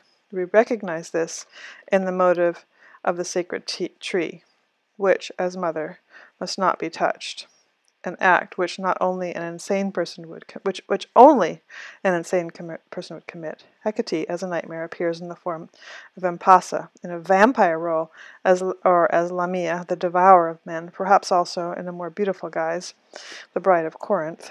She is the mother of all charms and witches, the patron of Medea, because the power of the terrible mother is magical and irresistible, working upward from the unconscious. In Greek syncretism, she plays a very significant role.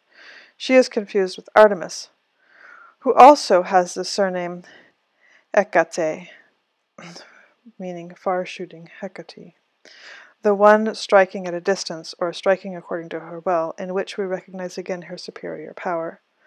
Artemis is the huntress with hounds, and so Hecate, through confusion with her, becomes Zunegetixi, the wild nocturnal huntress, god as huntsman, see above.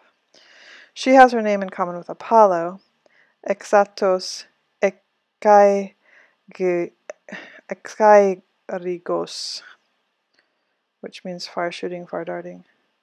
From the standpoint of the libido theory, this connection is easily understandable because Apollo merely symbolizes the more positive side of the same amount of libido. The confusion of Hecate with Brimo as subterranean mother is understandable, also with Persephone and Rhea, the primitive all-mother. Intelligible, though, the maternal significance is the confusion with Ilthaitha, the midwife. Hecate is also the direct goddess of births. Kurotopophos, goddess of birth, the multiplier of cattle and the goddess of marriage. Hecate, orphaically, occupies the center of the world as Aphrodite and Gaia, even as the world soul is in general. On a carved gem, she is represented as carrying the cross on her head. The beam on which the criminal was scourged is called exate, Hecate. To her, as to the Roman trivia, the triple rods or skynweg, forked road, or crossed ways are dedicated.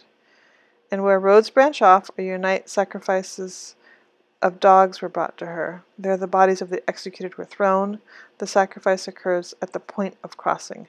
Etymologically, chide, sheath, for example, sword sheath, sheath for water shell, and sheath for vagina is identified with chide, to split or to separate. The meaning of a sacrifice at this place would, therefore, be as follows: to offer something to the mother at the place of junction, or at the fissure, compared to the sacrifice to the chthonic gods in the abyss. The temenos of Ge, the abyss and the well, are easily understood as the gates of life and death. Footnote: compare the symbolism in the hymn to Mary of Milk, 12th century. Santa Maria, closed gate, opened to God's command, sealed fountain, barred garden, gate of paradise. The same symbolism occurs in an erotic verse. Maiden, may I enter with you into your rose garden, there where the little red roses grow, those delicate and tender roses, with a tree close by whose leaves sway to and fro, and a cool little brook which lies directly beneath it. End of footnote. So, the gates of life and death, we read that footnote, past which every one gladly creeps. Faust sacrifices there his obolos and his pelanoi, the sacrificial cakes offered to the gods, instead of his body, just as Hercules soothes Cerberus with the honey cakes. Compare with this the mythical significance of the dog. Thus the crevice at Delphi, with the spring, Castelia, was the seat of the chthonic dragon, Phaethon, who was conquered by the sun hero Apollo. Python, incited by Hera, pursued Leda, pregnant with Apollo, but she, on the floating island of Delos, nocturnal journey on the sea, gave birth to her child, who later slew the Python, that is to say, conquered in it the spirit mother. In Hierapolis, Edessa, the temple was erected above the crevice through which the flood was poured out, and in Jerusalem the foundation stone of the temple covered with the great abyss, just as Christian churches are frequently built over caves, grottos, wells, etc. In the Mithra grotto, footnote, a Mithric sanctuary was, when at all possible, a subterranean grotto. Often the cavern was merely an artificial one. It is conceivable that the Christian crypts and subterranean churches were of similar meaning. So, in the Mythic grotto, and all other sacred caves up to the Christian catacombs, which owe their significance not to the legendary persecutions but to the worship of the dead, we come across the same fundamental motive. The burial of the dead in a holy place, in the garden of the dead, in cloisters, crypts, etc., is restitution to the mother, with the certain hope of resurrection by which such burial is rightfully rewarded. The animal of death which dwells in the cave has to be soothed in early times through human sacrifice, later with natural gifts. Footnote, in the Tauroboli, a bull was sacrificed over a grave in which lay one to be consecrated. His initiation consisted in being covered with the blood of the sacrifice, also a regeneration and rebirth, or a baptism. The baptized one was called Renatus.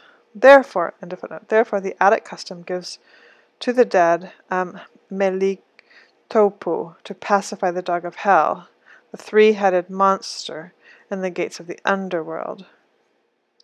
A more recent elaboration of the natural gift seems to be the obolos for Chiron, who is therefore designated by Rode as a second Cerberus, corresponding to the Egyptian dog-faced god Anubis. Dog and serpent of the underworld, dragon, are likewise identical. In the tragedies, the Arians are serpents as well as dogs. The serpent Tyron and Echidna are parents of the serpents, Hydra the dragon of the Hephaestus, and Gorgo, and of the dogs, Cerberus, Orthrus, and Scylla. Serpents and dogs are also protectors of the treasure. The Chthonic god was probably always a serpent dwelling in a cave, and was fed pilanoi, ritual food offered to the gods. In the Asclepiadean of the later period, the sacred serpents were scarcely visible, meaning that they probably existed only figuratively. Footnote. Indeed, sacred serpents were kept for display and other purposes. End of footnote. Nothing was left but the hole in which the snake was said to dwell. There was pilanoi, ritual food offered to the gods. There pilanoi was placed. Later, obolus was thrown in.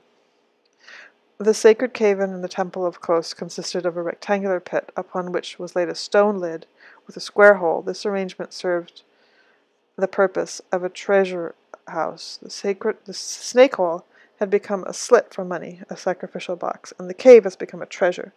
That this development, which Herzog traces, agrees excellently with the actual condition, is shown by the discovery of the temple of Asclepius and Hygeia in Ptolemais.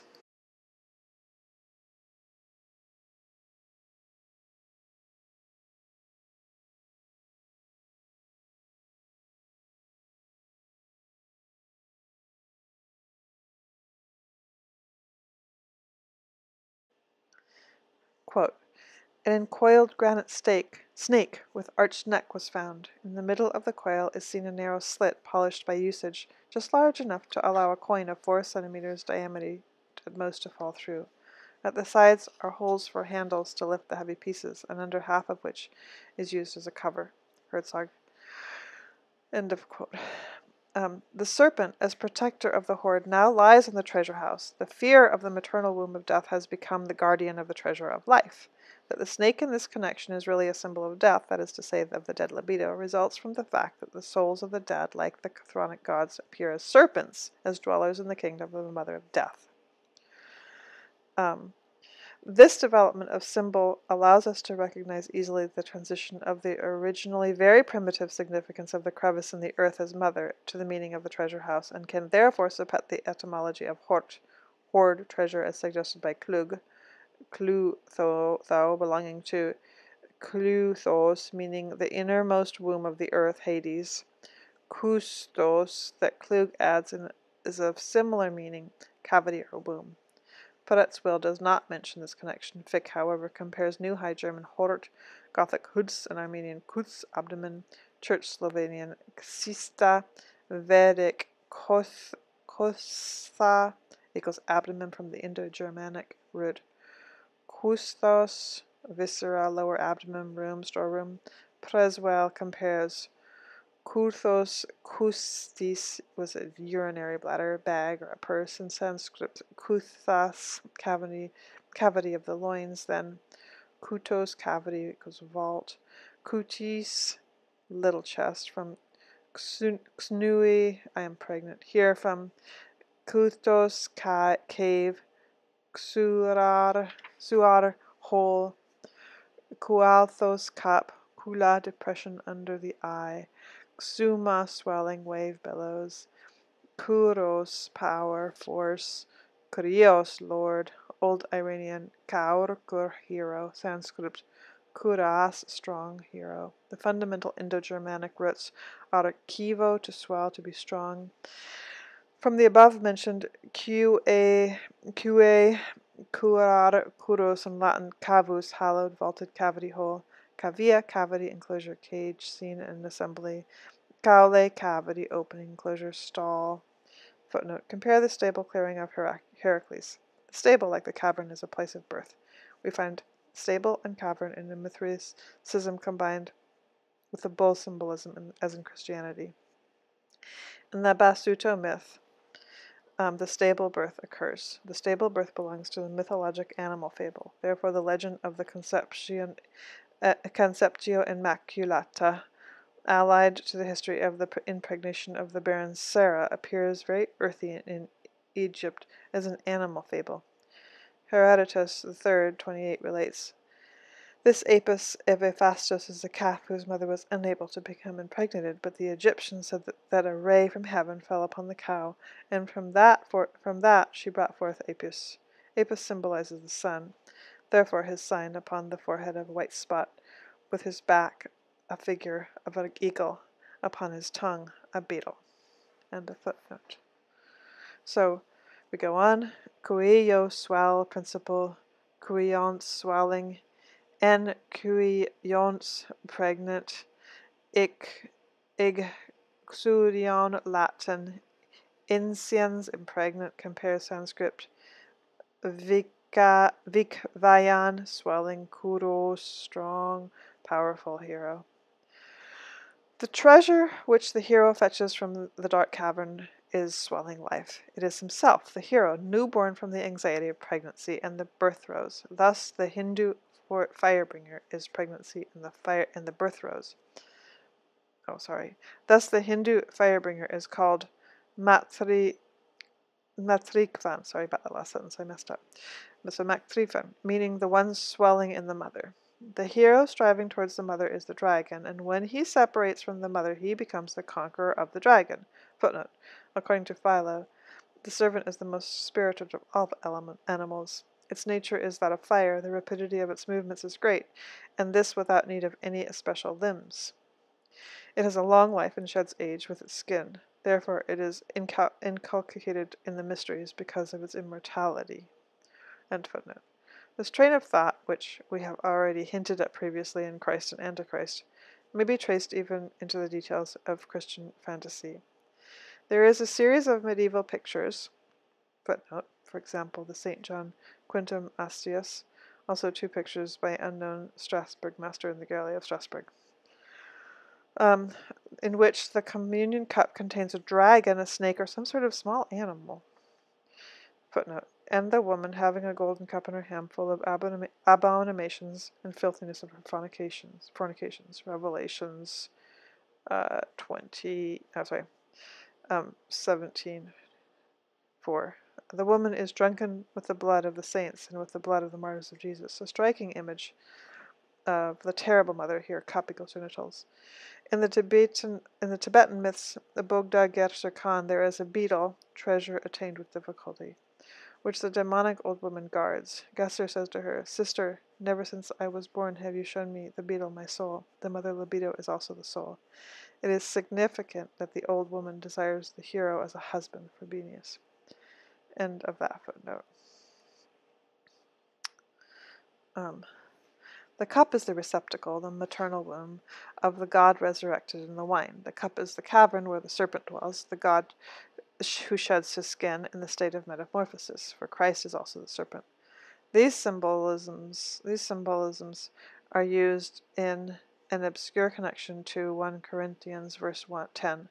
Paul writes of the Jews who were all baptized unto Moses in the cloud and in the sea, also reborn, and did all drink the same spiritual drink, for they drank of that spiritual rock that followed through them, and that rock was Christ. They drank from the mother, the generative rock, birth of the rock, the milk of rejuvenation, the meat of immortality, and this rock was Christ, here identified with the mother, because he is the symbolic representative of the mother libido.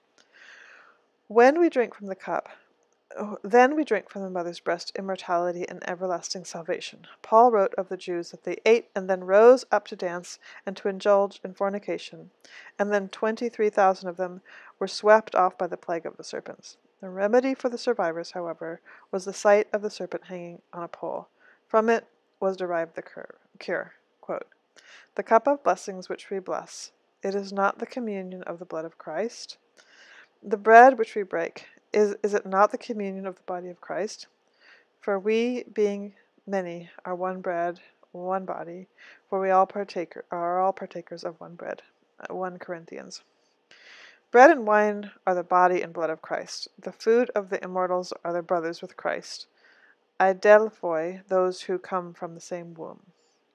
We who are reborn again from the mother are all heroes together with Christ and enjoy immortal food. As with the Jews, so too with the Christians, there is imminent danger of unworthy partaking, for this mystery, which is very closely related psychologically with the subterranean hierogamos of Eleusis, involves a mysterious union of man in a spiritual sense. Footnote. There is also significance of the mysteries. Their purpose is to lead the useless, regressive, incestuous libido over the binges of symbolism into rational activity, and through that transformation the obscure compulsion of the libido working up from the unconscious into the social communion and higher moral endeavor.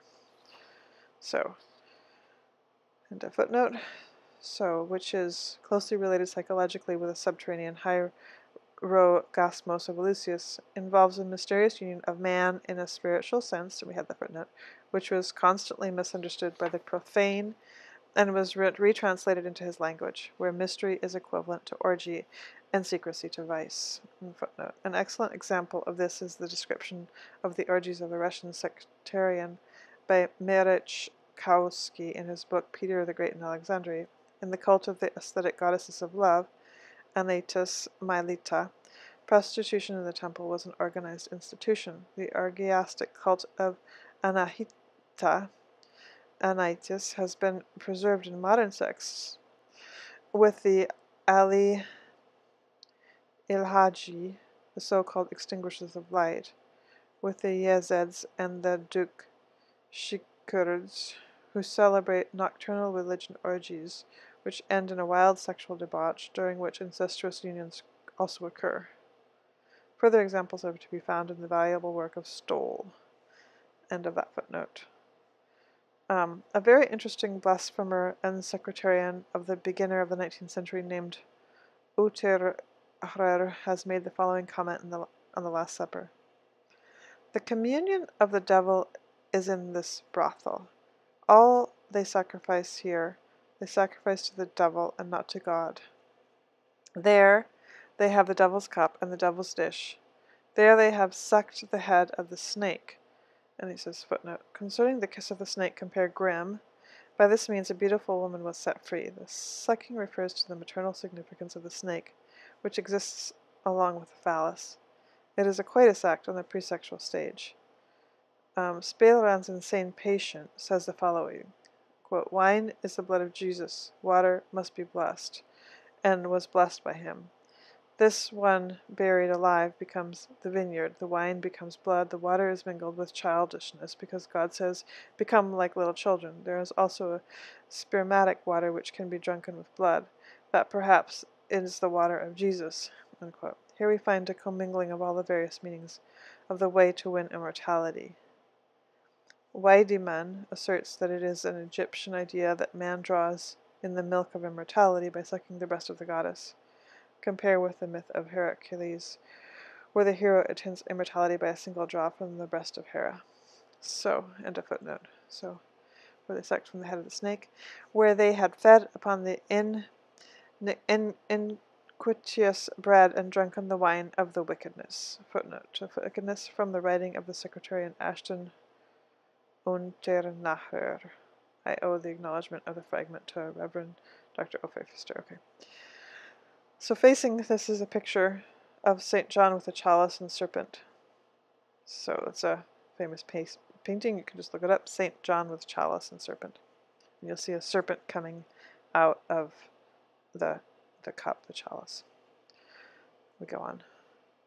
Unternatur is an adherent or a forerunner of the theory of living one's own nature. He dreams of himself as a sort of pre-epic divinity. He says of himself, quote, black-haired, very charming and handsome in countenance, and everyone enjoys listening to thee on account of the amiable speeches which come from thy mouth. Therefore the maids love thee. End quote. He preaches, quote, the cult of nakedness. And so here we have some quote.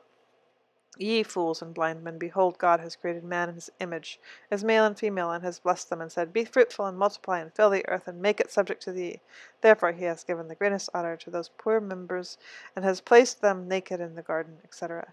Now are the fig leaves and the covering removed, because thou hast turned to the Lord, for the Lord is the Spirit, and the Spirit of the Lord is there is freedom. Footnote, Nietzsche, compared Nietzsche, Zarathustra. And I also give this parable to you, not a few who wish to drive out the devil from themselves, by that led themselves into the slough. End of footnote. There, the clearness of the Lord is mirrored with uncovered countenance. This is precious before God, and this is the glory of the God and the adornment of our God, when you stand in the image and honor of your God, and God created you naked and not ashamed. Who can ever praise sufficiently in the sons and the daughters of the living God, whose parts of the body, which are destined to procreate, in the lap of the daughter of Jerusalem is the gate of the Lord, and the just will go into the temple there and to the altar. Footnote. Compared to the vision of Zosimos. And in the lap of the sons of the living God is the water pipe of the upper part, which is a tube like a rod to measure the temple on the altar, and under the water tube the sacred stones are placed, and is a symbol and a testimony to the Lord, who has taken to himself the seed of Abraham. Out of the seeds and in the chamber of the mother, God creates a man with his hands as an image of himself, and then the mother house and the mother chamber is opened in the daughters of the living God, and God himself brings forth children among them. Thus God creates children from the stones, and from the seed comes the stones. So then a footnote, end of quote. The significance of the communion ritual as a unito mystica with God is at bottom sexual and very corporeal. This primitive significance of the communion is that of hierogamos. Therefore, in the fragment of the Addis Mysteries handed down by Firmicus, it is said that the mystic eats from the taiphamnon and drinks from the kaimamalon, and he confesses, "Uto to paston upaiduon," which means the same as, "I have entered the bridal chamber." Usenir refers to a series of quotations from the patristic literature, of which I mention merely one sentence from the speeches of Proclus of Constantinople. He pastos en o logos en fiu stato tin staros, the bridal chamber in which the Logos has espoused of flesh. The church is also, to some extent, the bridal chamber where the spirit unites with the flesh, really the comerterium. Irenaeus mentions more on some of the initiatory customs of certain Gnostic sects, which were undoubtedly nothing but spiritual weddings. In the Catholic Church, even yet, a hierogamos is celebrated on the installation of a priest. A young maiden there represents the Church as bride. End of footnote. History teaches in manifold examples of how the religious mysteries are liable to change suddenly into sexual orgies because they have originated from an overvaluing of the orgy. It is a characteristic this priapic divinity, footnote, compare also the fantasies of Felician Ropes, the crucified Priapus, end footnote, returns again to the old symbol of a snake, which in the mystery enters into the faithful, fertilizing and spiritualizing them, although it has originally possessed a phallic significance. In the mysteries of the Ophites, the festival was really celebrated with serpents, in which the animals were even kissed. Compare the caressing of the snake of Demeter in the Elysian mysteries. In the sexual orgies of the modern Christian sects, the phallic kiss plays a very important role. Udternahar was an uncultivated crazy peasant, and it is unlikely that the Orphic ritual ceremonies were known to him. The phallic significance is expressed negatively or mysteriously through the serpent, which always points to a secret related thought. This related thought connects with the mother. Thus, it is in a dream, a patient found the following imagery, quote, "A serpent shot out from a moist cave and bit the dreamer in the region of the genitals," unquote. The dream took place at the instant when the patient was convinced of the truth of the analysis and began to free himself from the bond of his mother complex. The meaning is, "I am convinced that I am inspired and poisoned by my mother." The contrary manner of expression is characteristic of the dream. At the moment when he felt the impulse to go forward, he perceived the attachment to the mother. Another patient had the following dream during a relapse, in which the libido was again wholly introverted for a time. Quote, "She was entirely filled within by a great snake. Only one end of the tail peeped out from her arm. She wanted to seize it, but it escaped her." End quote. A patient with a very strong introversion, catatonic state, complained to me that a snake was stuck in her throat.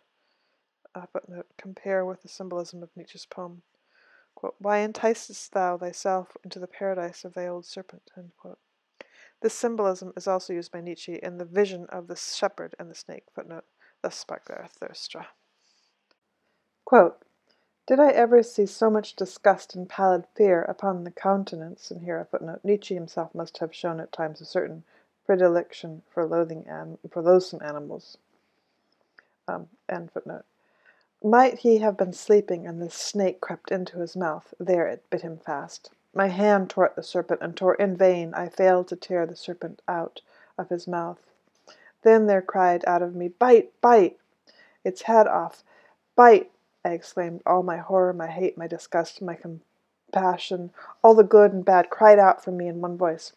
Ye intrepid ones around me, solve for me the riddle which I saw, make clear to me the vision of the loathsome one. For it was a vision and a prophecy.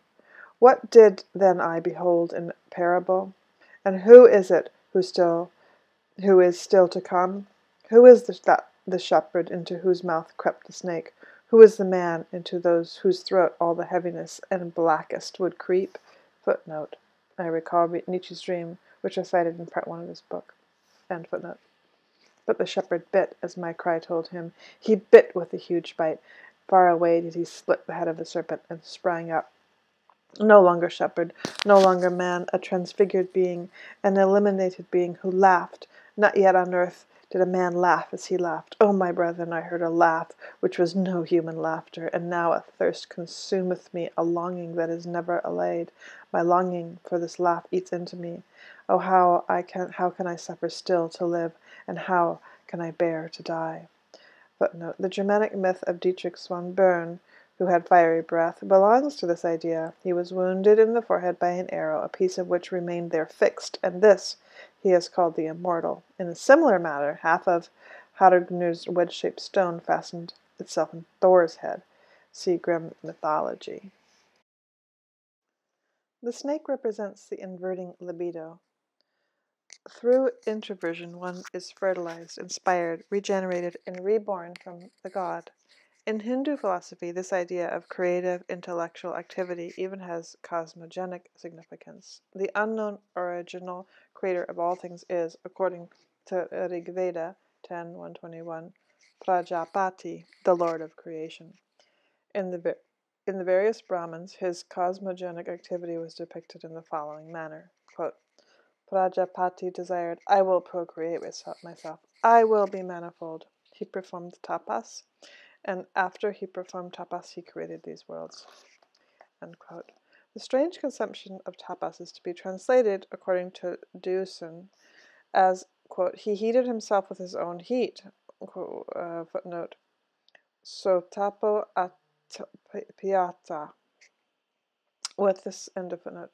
With the sense of he brooded, he hatched. Here the hatcher and the hatched are not two, but one and the same identical being.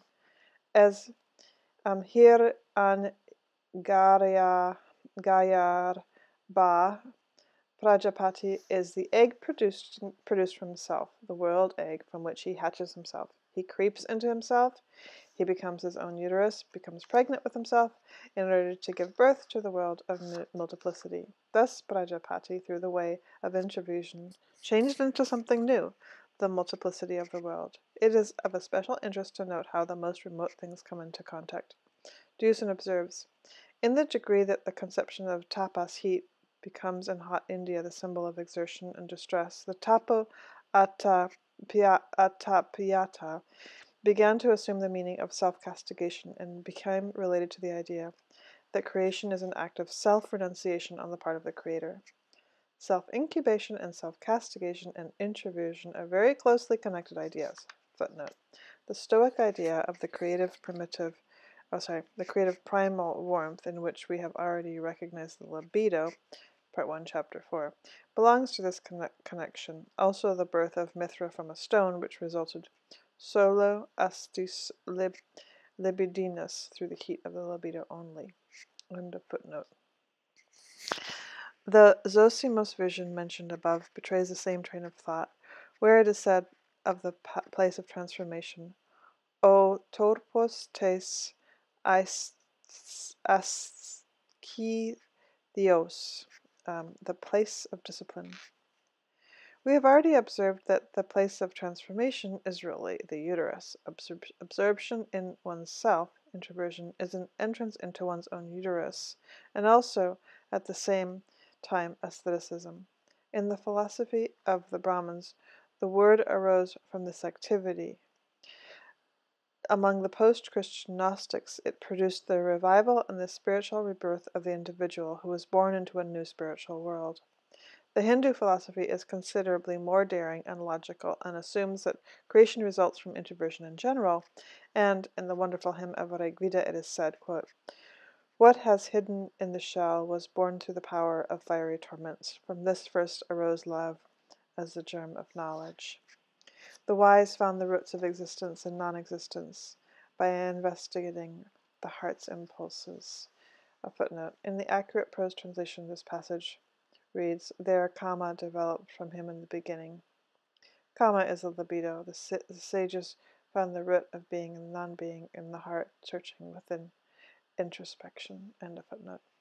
This philosophical view interprets the world as an emanation of the libido, and this must be widely accepted from the theoretic as well as the psychologic standpoint, for the function of reality is an instinctive function, having the character of biological adaptation. When the insane Schreber brought about the end of the world through his libido introversion, he expressed an entirely rational psychologic view, just as Schopenhauer wished to abolish through negation, holiness, asceticism, the error of the primal will, through which the world he was created. Does not Goethe say, quote, "You follow a false trail. Do not think that we are not serious. It is not the kernel of nature. It is not the kernel of nature in the hearts of men." Unquote. The hero, who is to accomplish the rejuvenation of the world and the conquest of death, is the libido, which, brooding upon itself in introversion, coiling as a snake around its own egg, apparently threatens life with a poisonous bite, in order to lead it to death, and from that darkness conquers itself, gives birth to itself again. Nietzsche knows this conception. Footnote, Fame and Eternity. The quote, "How long have you sat already upon your misfortune? Give heed lest you hatch an egg, a basilisk egg, of your long travail." End quote. The hero is himself a serpent, himself a sacrificer, and a sacrificed. The hero himself is of serpent nature. Therefore, Christ compares himself with the serpent, and therefore the redeeming principle of the world of the Gnostic sect, which styled itself the Obfict, was the serpent. The serpent is the Agatho and the Kako demon. It is indeed intelligible when, in the Germanic saga, they say that the heroes had serpent's eyes. Footnote, Grimm mythology, the heroes have serpent's eyes, so do the kings. Omer I Auga, Sigurd is called Omer I Aga. End footnote. I recall the parallel previously drawn between the eyes of the Son of Man and those of the Tarpeian dragon. It is already mentioned in the already mentioned medieval pictures, the dragon instead of the Lord appeared in the cup. The dragon who, with changeful serpent glances, footnote Nietzsche, in the green light, happiness still plays around the brown abyss. His voice grows hoarse, his eyes flash verdigris. So the serpent glances guarded the divine mystery of renewed rebirth in the maternal one. In Nietzsche, the old, apparently long extinct idea is again revived. A footnote from The Poverty of the Richest. And here we have a quote. "Ailing with tenderness, just as the thawing wind, Zarathustra sits waiting on his hill, sweetened and cooked in his own juice.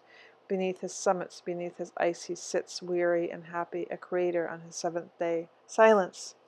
It is my truth.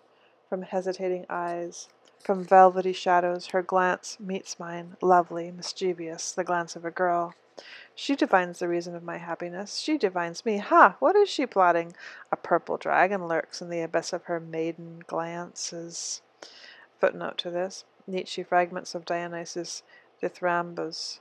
Quote, "Heavy eyes which seldom love, but when they love it flashes out like a gold mine, where a dragon guards the treasure of love." End of footnote. So, in the abyss of her maiden glance, "Woe to thee, Zarathustra! Thou seemst like some one who has swallowed gold. Thy belly will be split open." Footnote, he is pregnant with the sun. End of the quote. And the footnote. In this poem, nearly all the symbolism is collected, which we have elaborated previously from other connections. This distinct traces of the primitive identity of serpent and hero are still extant in the myth of C. Cecrops is himself half snake, half man. Originally, he probably was the Athenian snake of the citadel itself. As a buried god, he is like Theus, a chthonic snake god. Above his subterranean dwelling rises the Parthenon, the temple of the Virgin Goddess. Compare the analogous idea of the Christian Church. The casting of the skin of the god, which we have already mentioned in passing, stands in the closest relation to the nature of the hero. We have spoken already of the Mexican god who casts his skin. It is also told of Mani, the founder of the Manichaean sect, that he was killed, skinned, and stuffed and hung up. Footnote, Galatians 3:27 alludes to this primitive idea. For as many of you as have been baptized into Christ have been put on Christ. End of footnote. This is the death of Christ, merely in another mythological form. Footnote. Just as in Mani, so is Maricias a crucified one. Both were hung, a punishment which has an unmistakable symbolic value, because the suspension, to suffer in fear and the torment of suspension, is a symbol of an unfulfilled wish. See Freud interpretation of dreams. Therefore Christ, Odin, Attis, hung on tree, equals mother. The Talmudic Jesus ben Pandimera, apparently the earliest historic Jesus, suffered a similar death on the eve of a Passover festival in the reign of Alexander Jannaeus, 106-79 BC.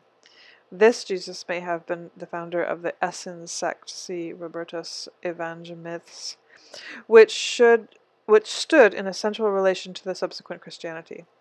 The Jesus ben Stada identified with the preceding Jesus, but removed into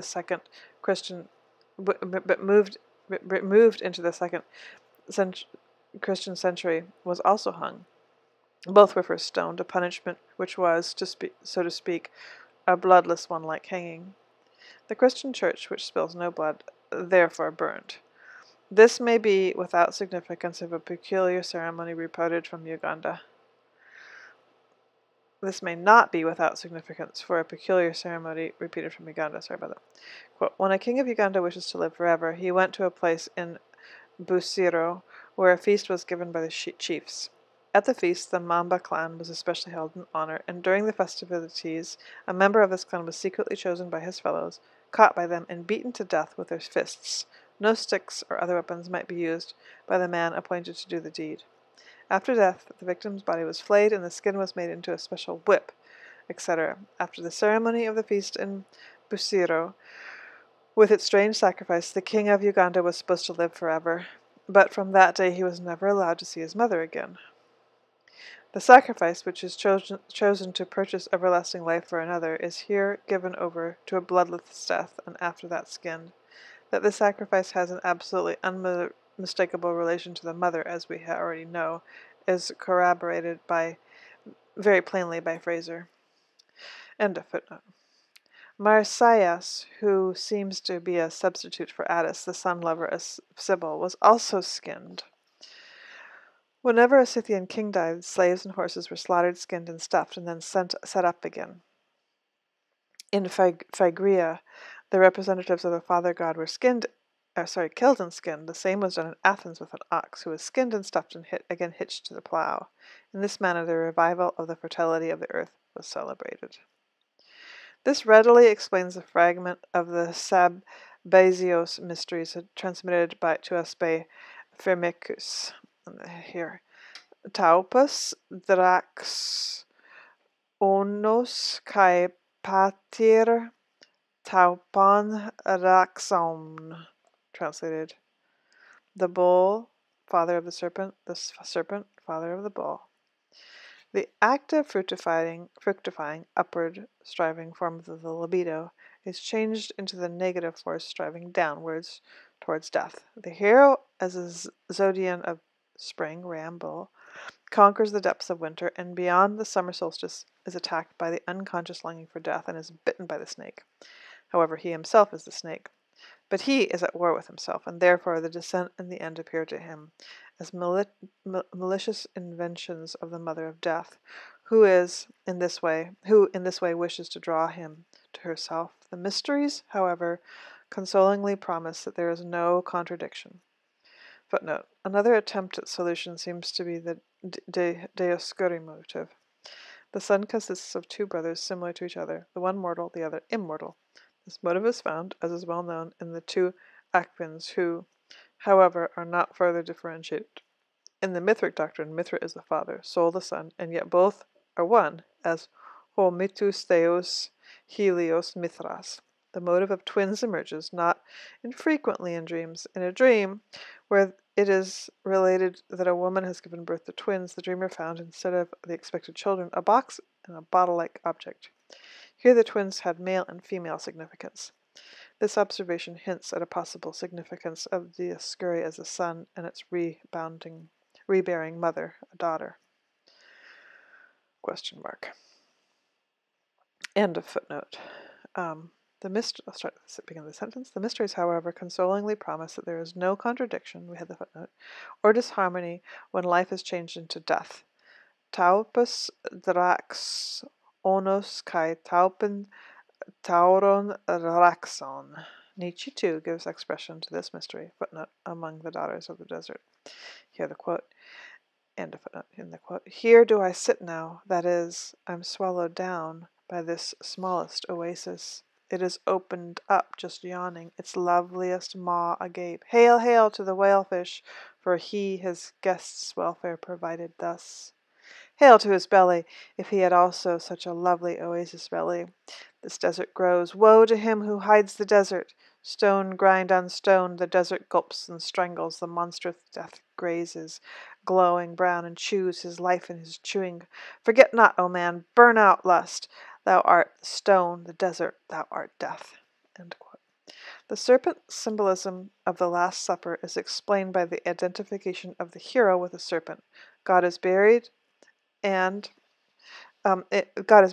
the mother, as fruit of the field, as food coming from the mother, and at the same time as drink of immortality. He is received by the mystic, or as a serpent he unites with the mystic. All these symbols represent liberation of the libido from the incestuous fixation through which new life is attained. The liberation is accomplished under symbols which represent the activity of the incest wish. It might be justifiable at this place to cast a glance upon psychoanalysis of a method of treatment. In practical analysis, it is important, first of all, to discover the libido lost from the control of consciousness. It often happens to the libido with the fishes of Moses in the Mohammedan legend. It sometimes takes its course on a marvelous manner into the sea. Freud says in his important article, Sind die Dynamik der Übertragung, quote, the libido has retrieved into regression and again revives the infantile images, end quote. This means mythologically that the sun is devoured by the serpent of the night, the treasure is concealed and guarded by the dragon, substitution of a present mode of adaptation by an infantile mode, which is represented by the corresponding neurotic symptoms. Freud continues, quote, thither the analytic treatment follows it and endeavors to seek out the libido again, to render it accessible to consciousness, and finally to make it serviceable to reality. Whenever the analytic investigation touches upon the libido, withdrawal into its hiding place, a struggle must break out. All the forces which have caused the regression of the libido will rise up as resistance against the work in order to preserve the new condition.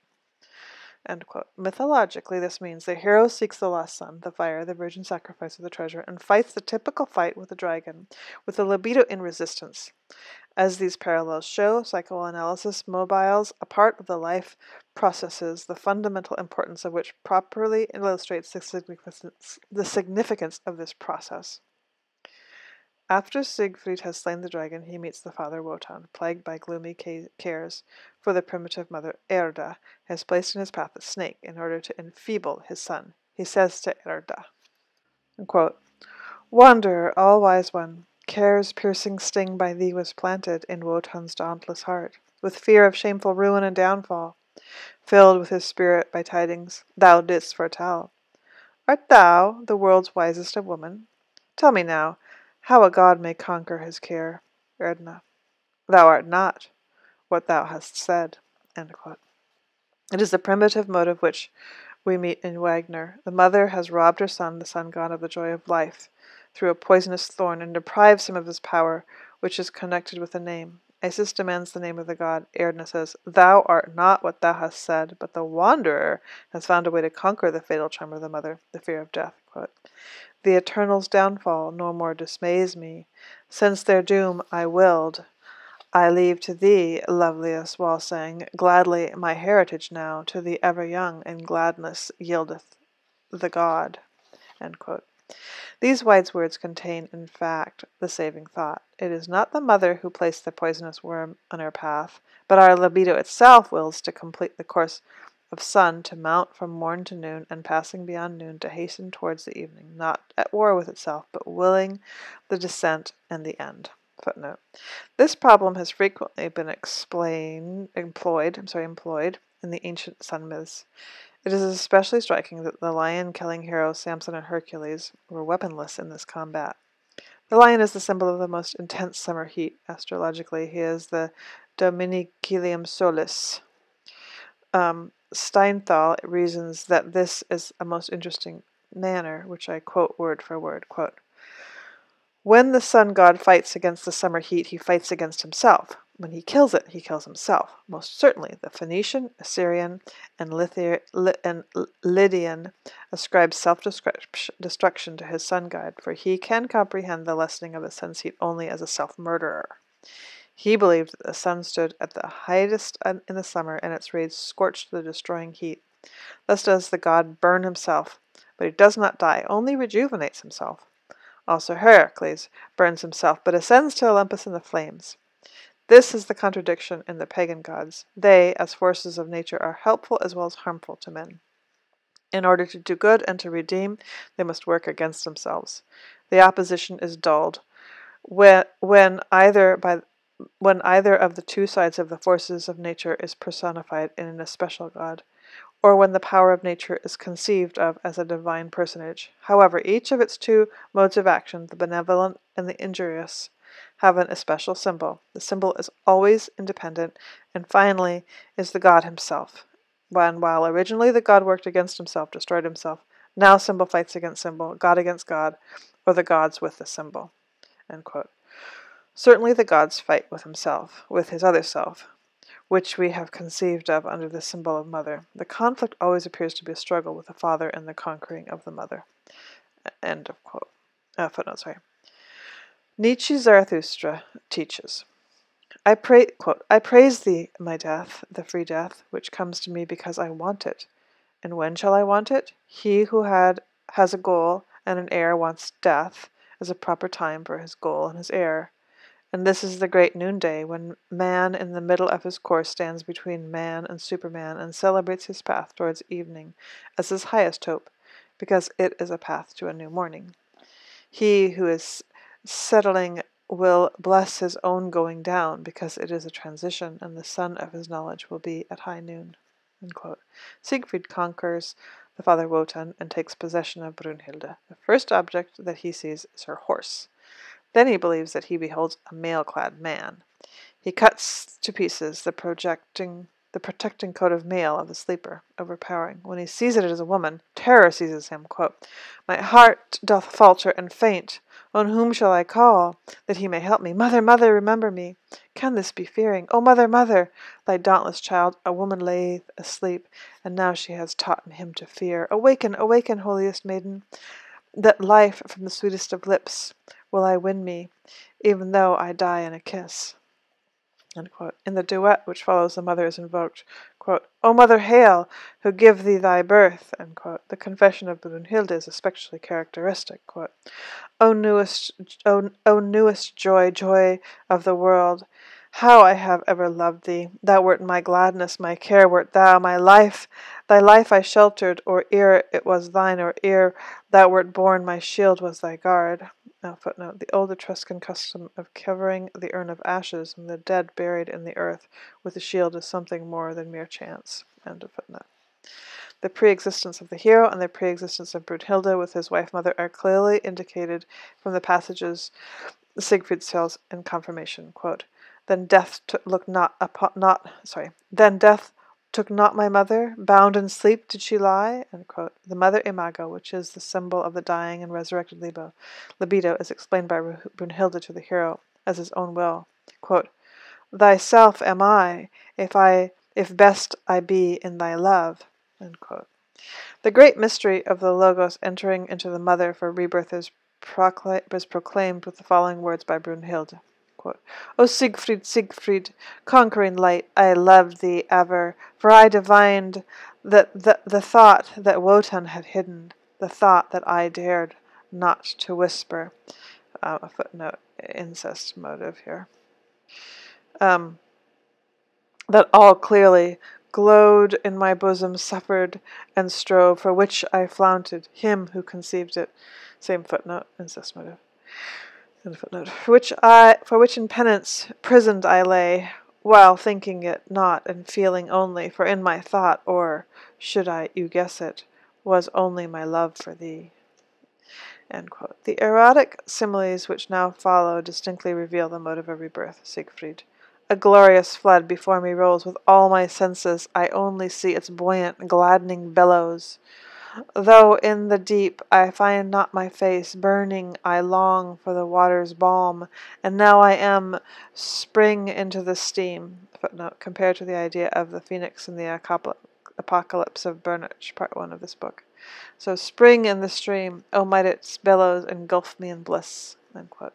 The motive of plunging into the maternal water of rebirth, baptism, is here fully developed. An allusion to the terrible mother Imago, the mother of heroes who teaches them fear, is to be found in Brunhilde's words, the horsewoman who guides death to the other side.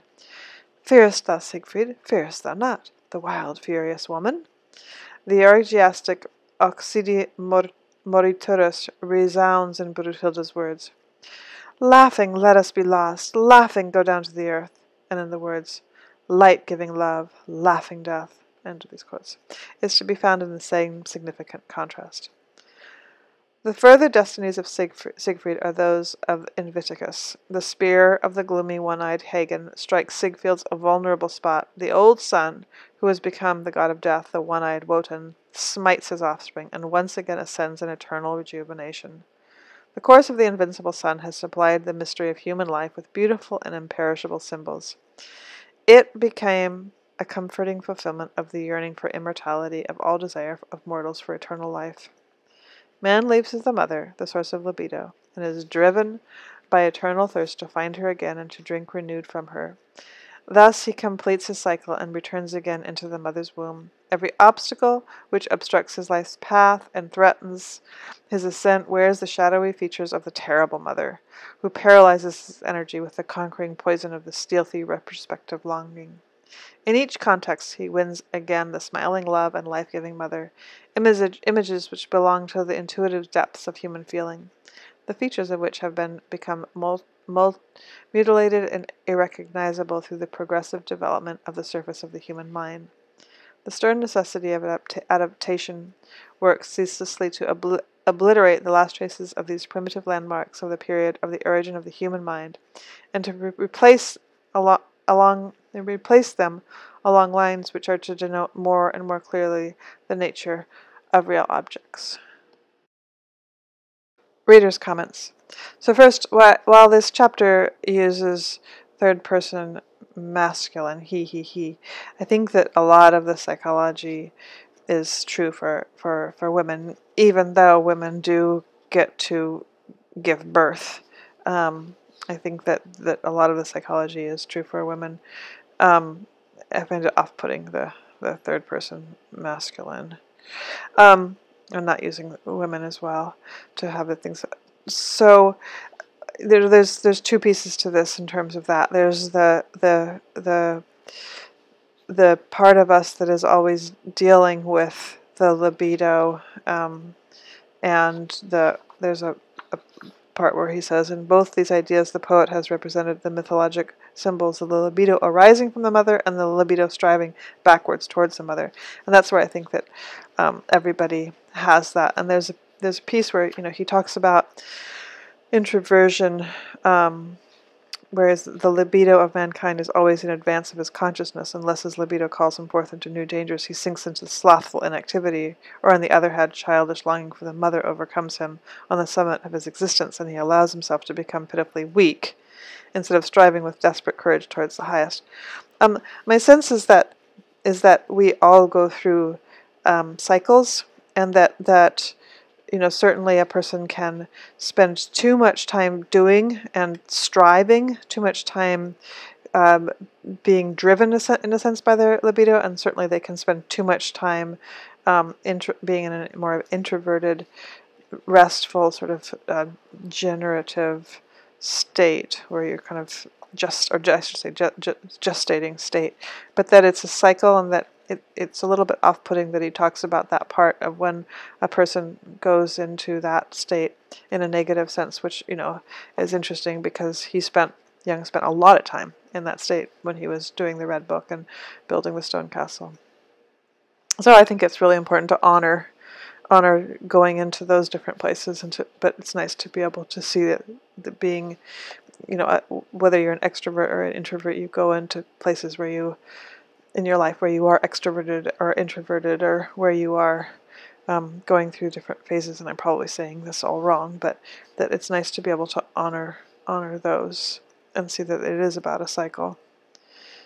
The other thing that I thought about this chapter was that there were parts of it again where he has like the word association, that kind of thing, where and even his logic about the backwards and forwards being 2 and 1.